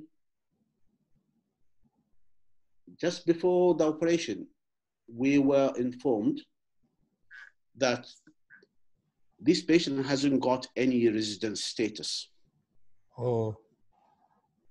Visa expired, no residency, basically not entitled to UK treatment.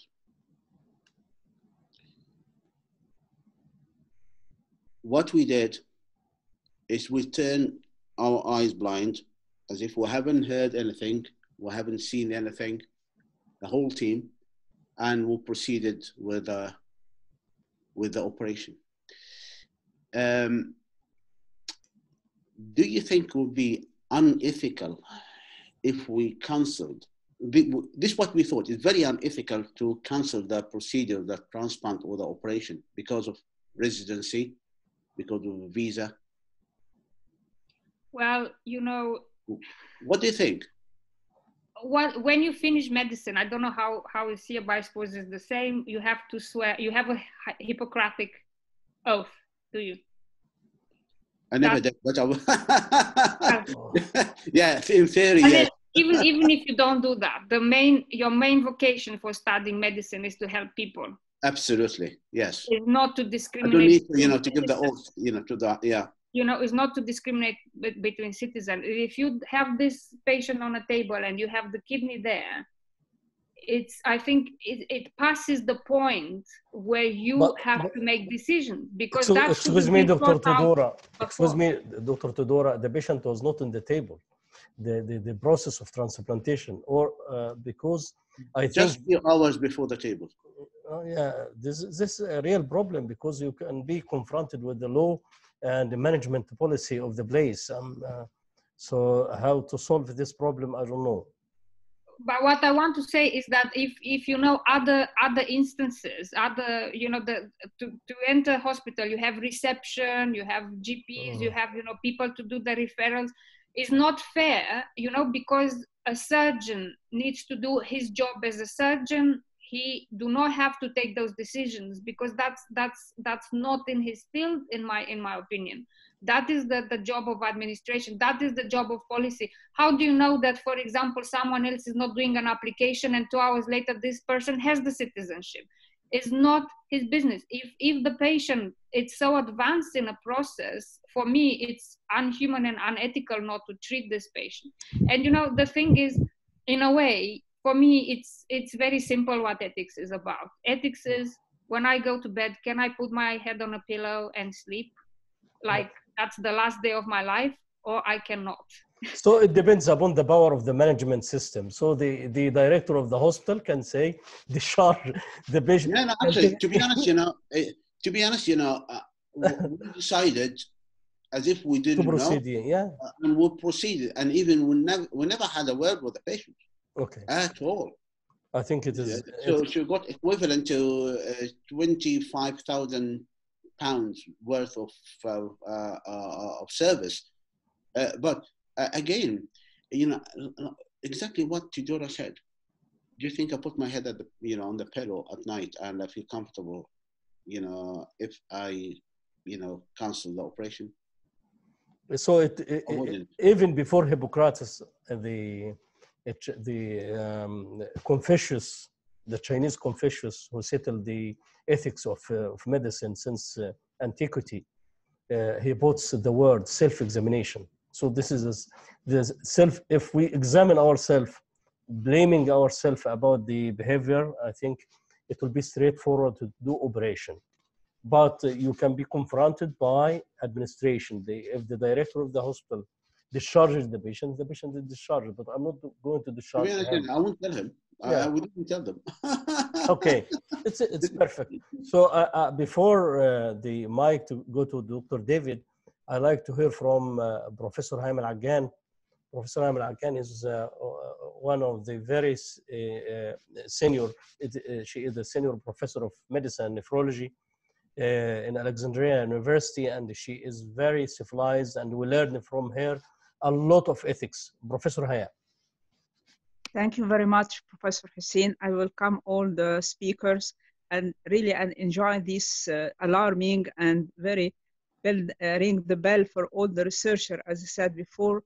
And this is very important issue because most of us are not taking care of these points and make it without any consideration. Can I say to Dr. Halawa, if can help me, is it plagiarism for the methods and for the references? Sometimes they put it alarming, and this is a quotation, or it is taken before. How to do with this condition? How can I answer for the editors for these comments? And also, if abstract are given in a conference and then you publish this work, you put the abstract the same. Is any have to change your abstract when you put it in a publication, or you can put the same abstract of your from the other conference you did it? Actually, I will answer the second question, but I didn't get the first question. Basically, this is, you know, when you publish an abstract presented in a conference, this is called conference paper. Yeah.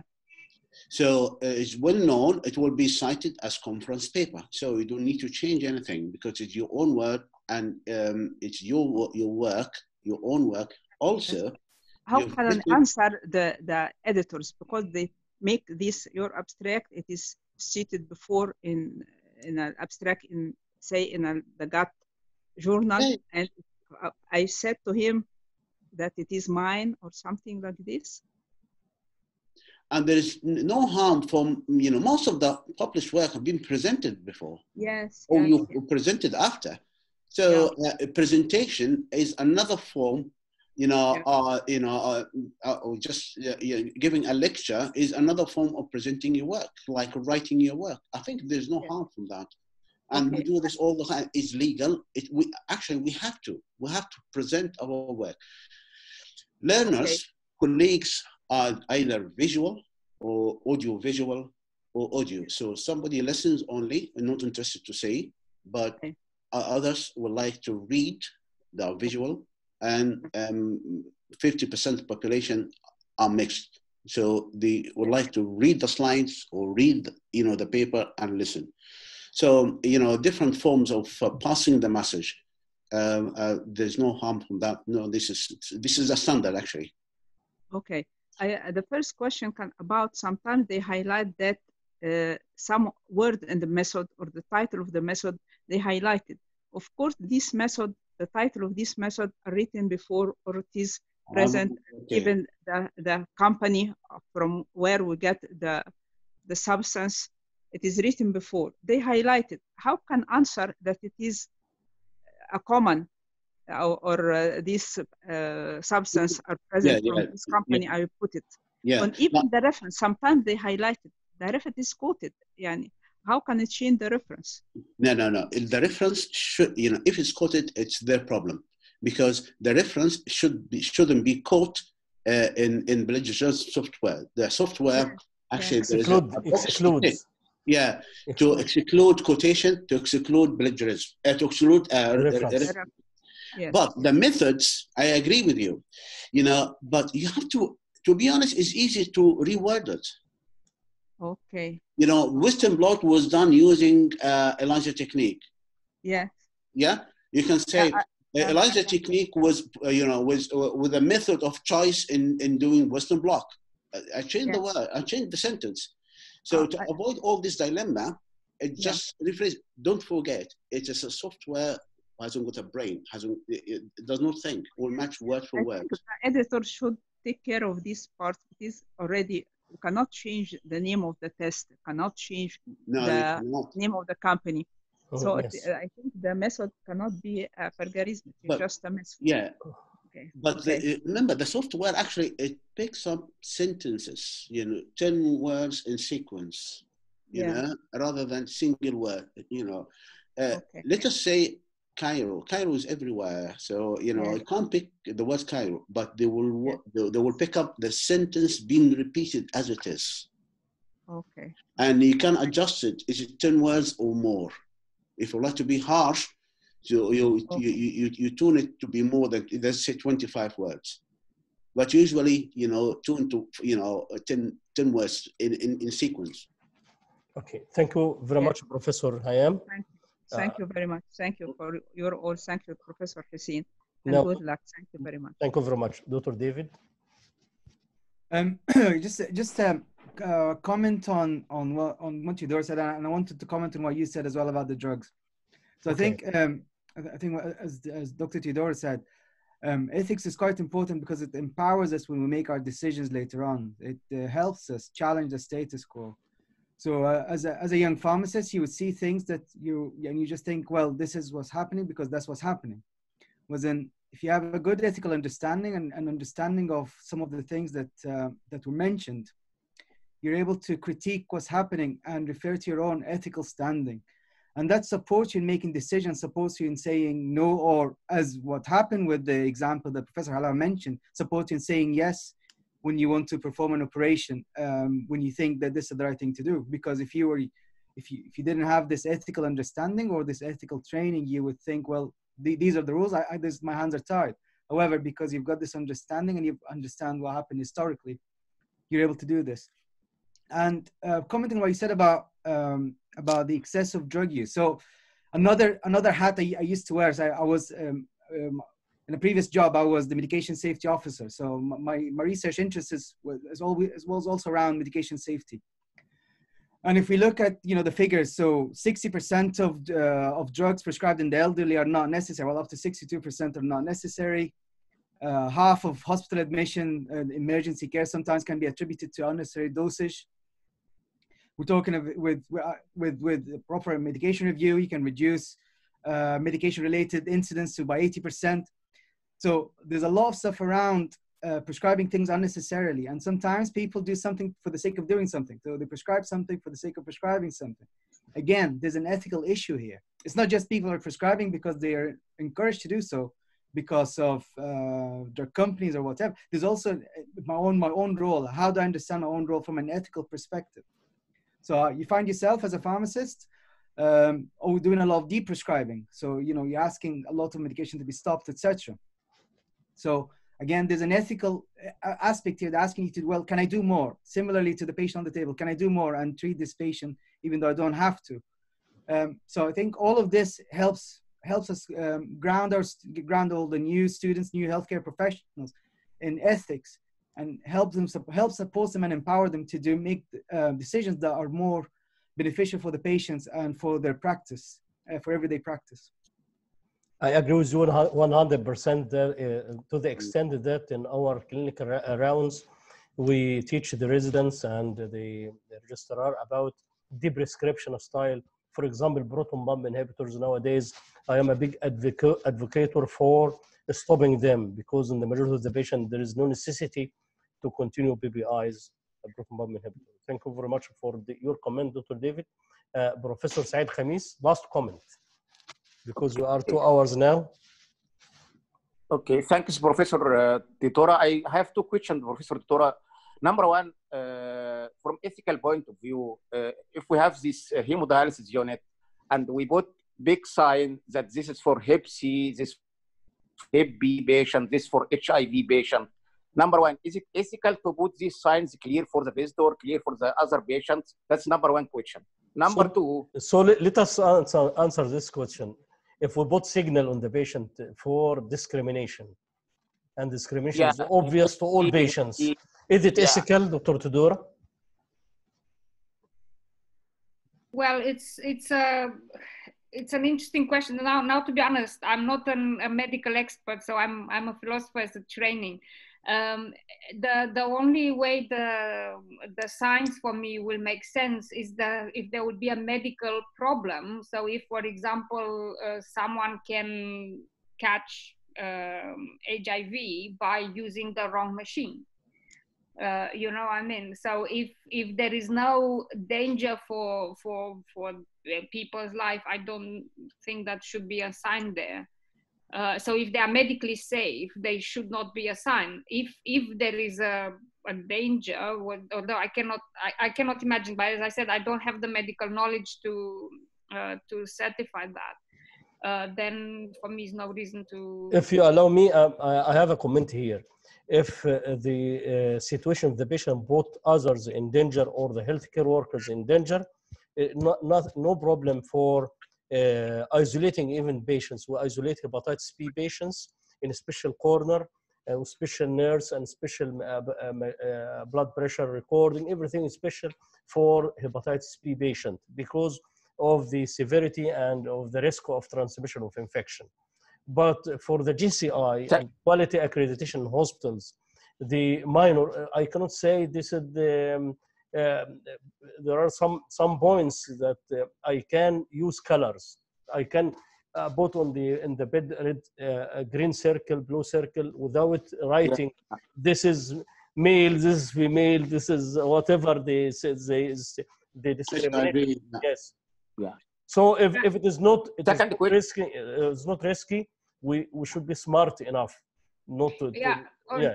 From the ethical side, as I said, if you put HIV patients, you already disclose medical information about someone who is on a chair because it's, you know, so then you basically breach the confidentiality rules because the others, not only that is stigmatizing and so on, but you say something about the disease the others have. So that's why I think your system with the color might be more appropriate, or, you know, just creating, I don't know, separate words or something. If the health state necessitates isolation, we should isolate the patient, and the patients by large will know that it is the corner for hepatitis B, this is a corner for hepatitis C.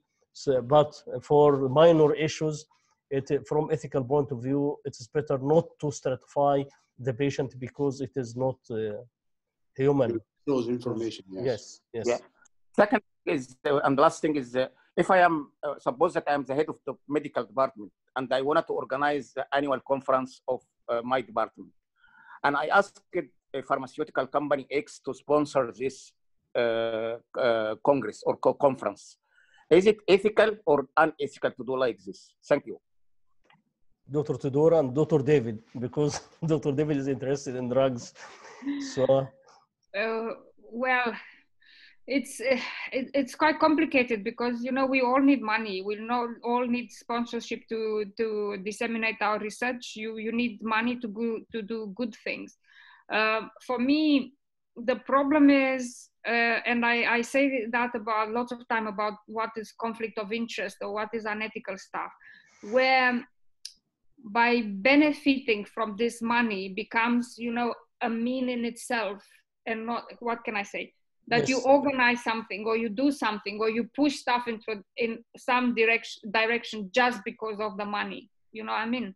If you use this money for a good cause, it's okay. But if you, basically, if you let yourself being bought by this company and you do something for them that is on a, you know, gray zone of academic misconduct, and maybe it's problematic. And it is especially in state. There is a wonderful book about, it's called The Black Coat, and it starts beautifully with the donuts the pharmaceutical company was providing a certain hospital, and then the guy said he worked inside, and then at the moment said the donuts stopped tasting good because then he realized, you know, the infiltration of the pharmaceutical company in funding certain type of research and so on. But it's again, by the end of the day, because pharmaceutical companies have to develop, have to create drugs. We all need drugs, you know.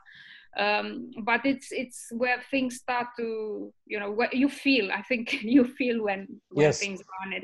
So the concept is this entangling from companies, because if I have the profit from this away from science, and it is prohibited.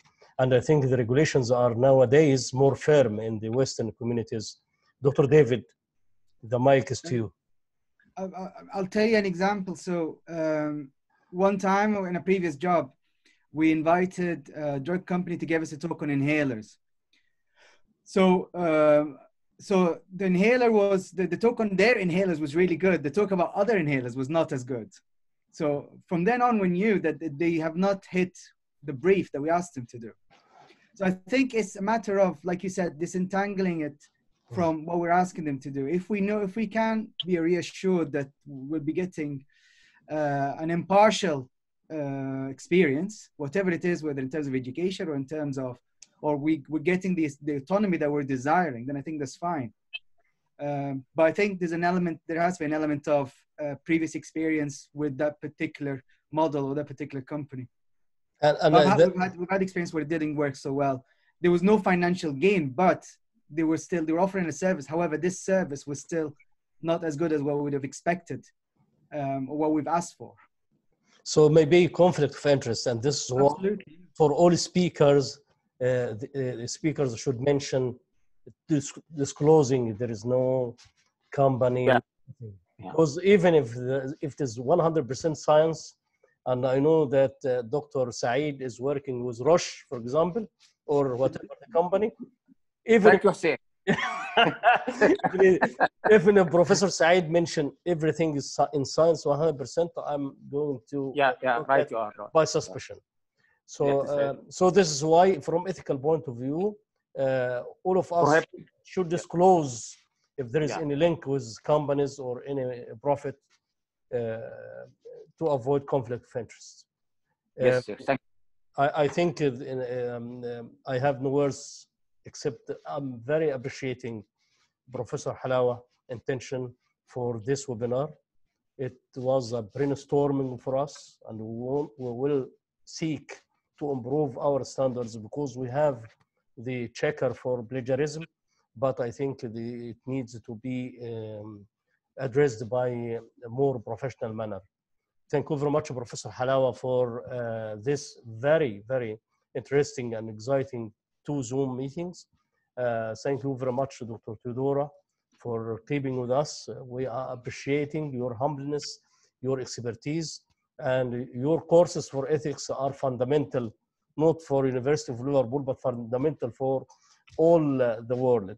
Dr. David, I'm happy and appreciating your presence with us today. Thank you very much, and goodbye. Thank you. Thank you. Thank you very much for inviting me. Thank you, Professor Faisal, and the video will be uploaded either this night or next morning. Thank you and goodbye. Goodbye.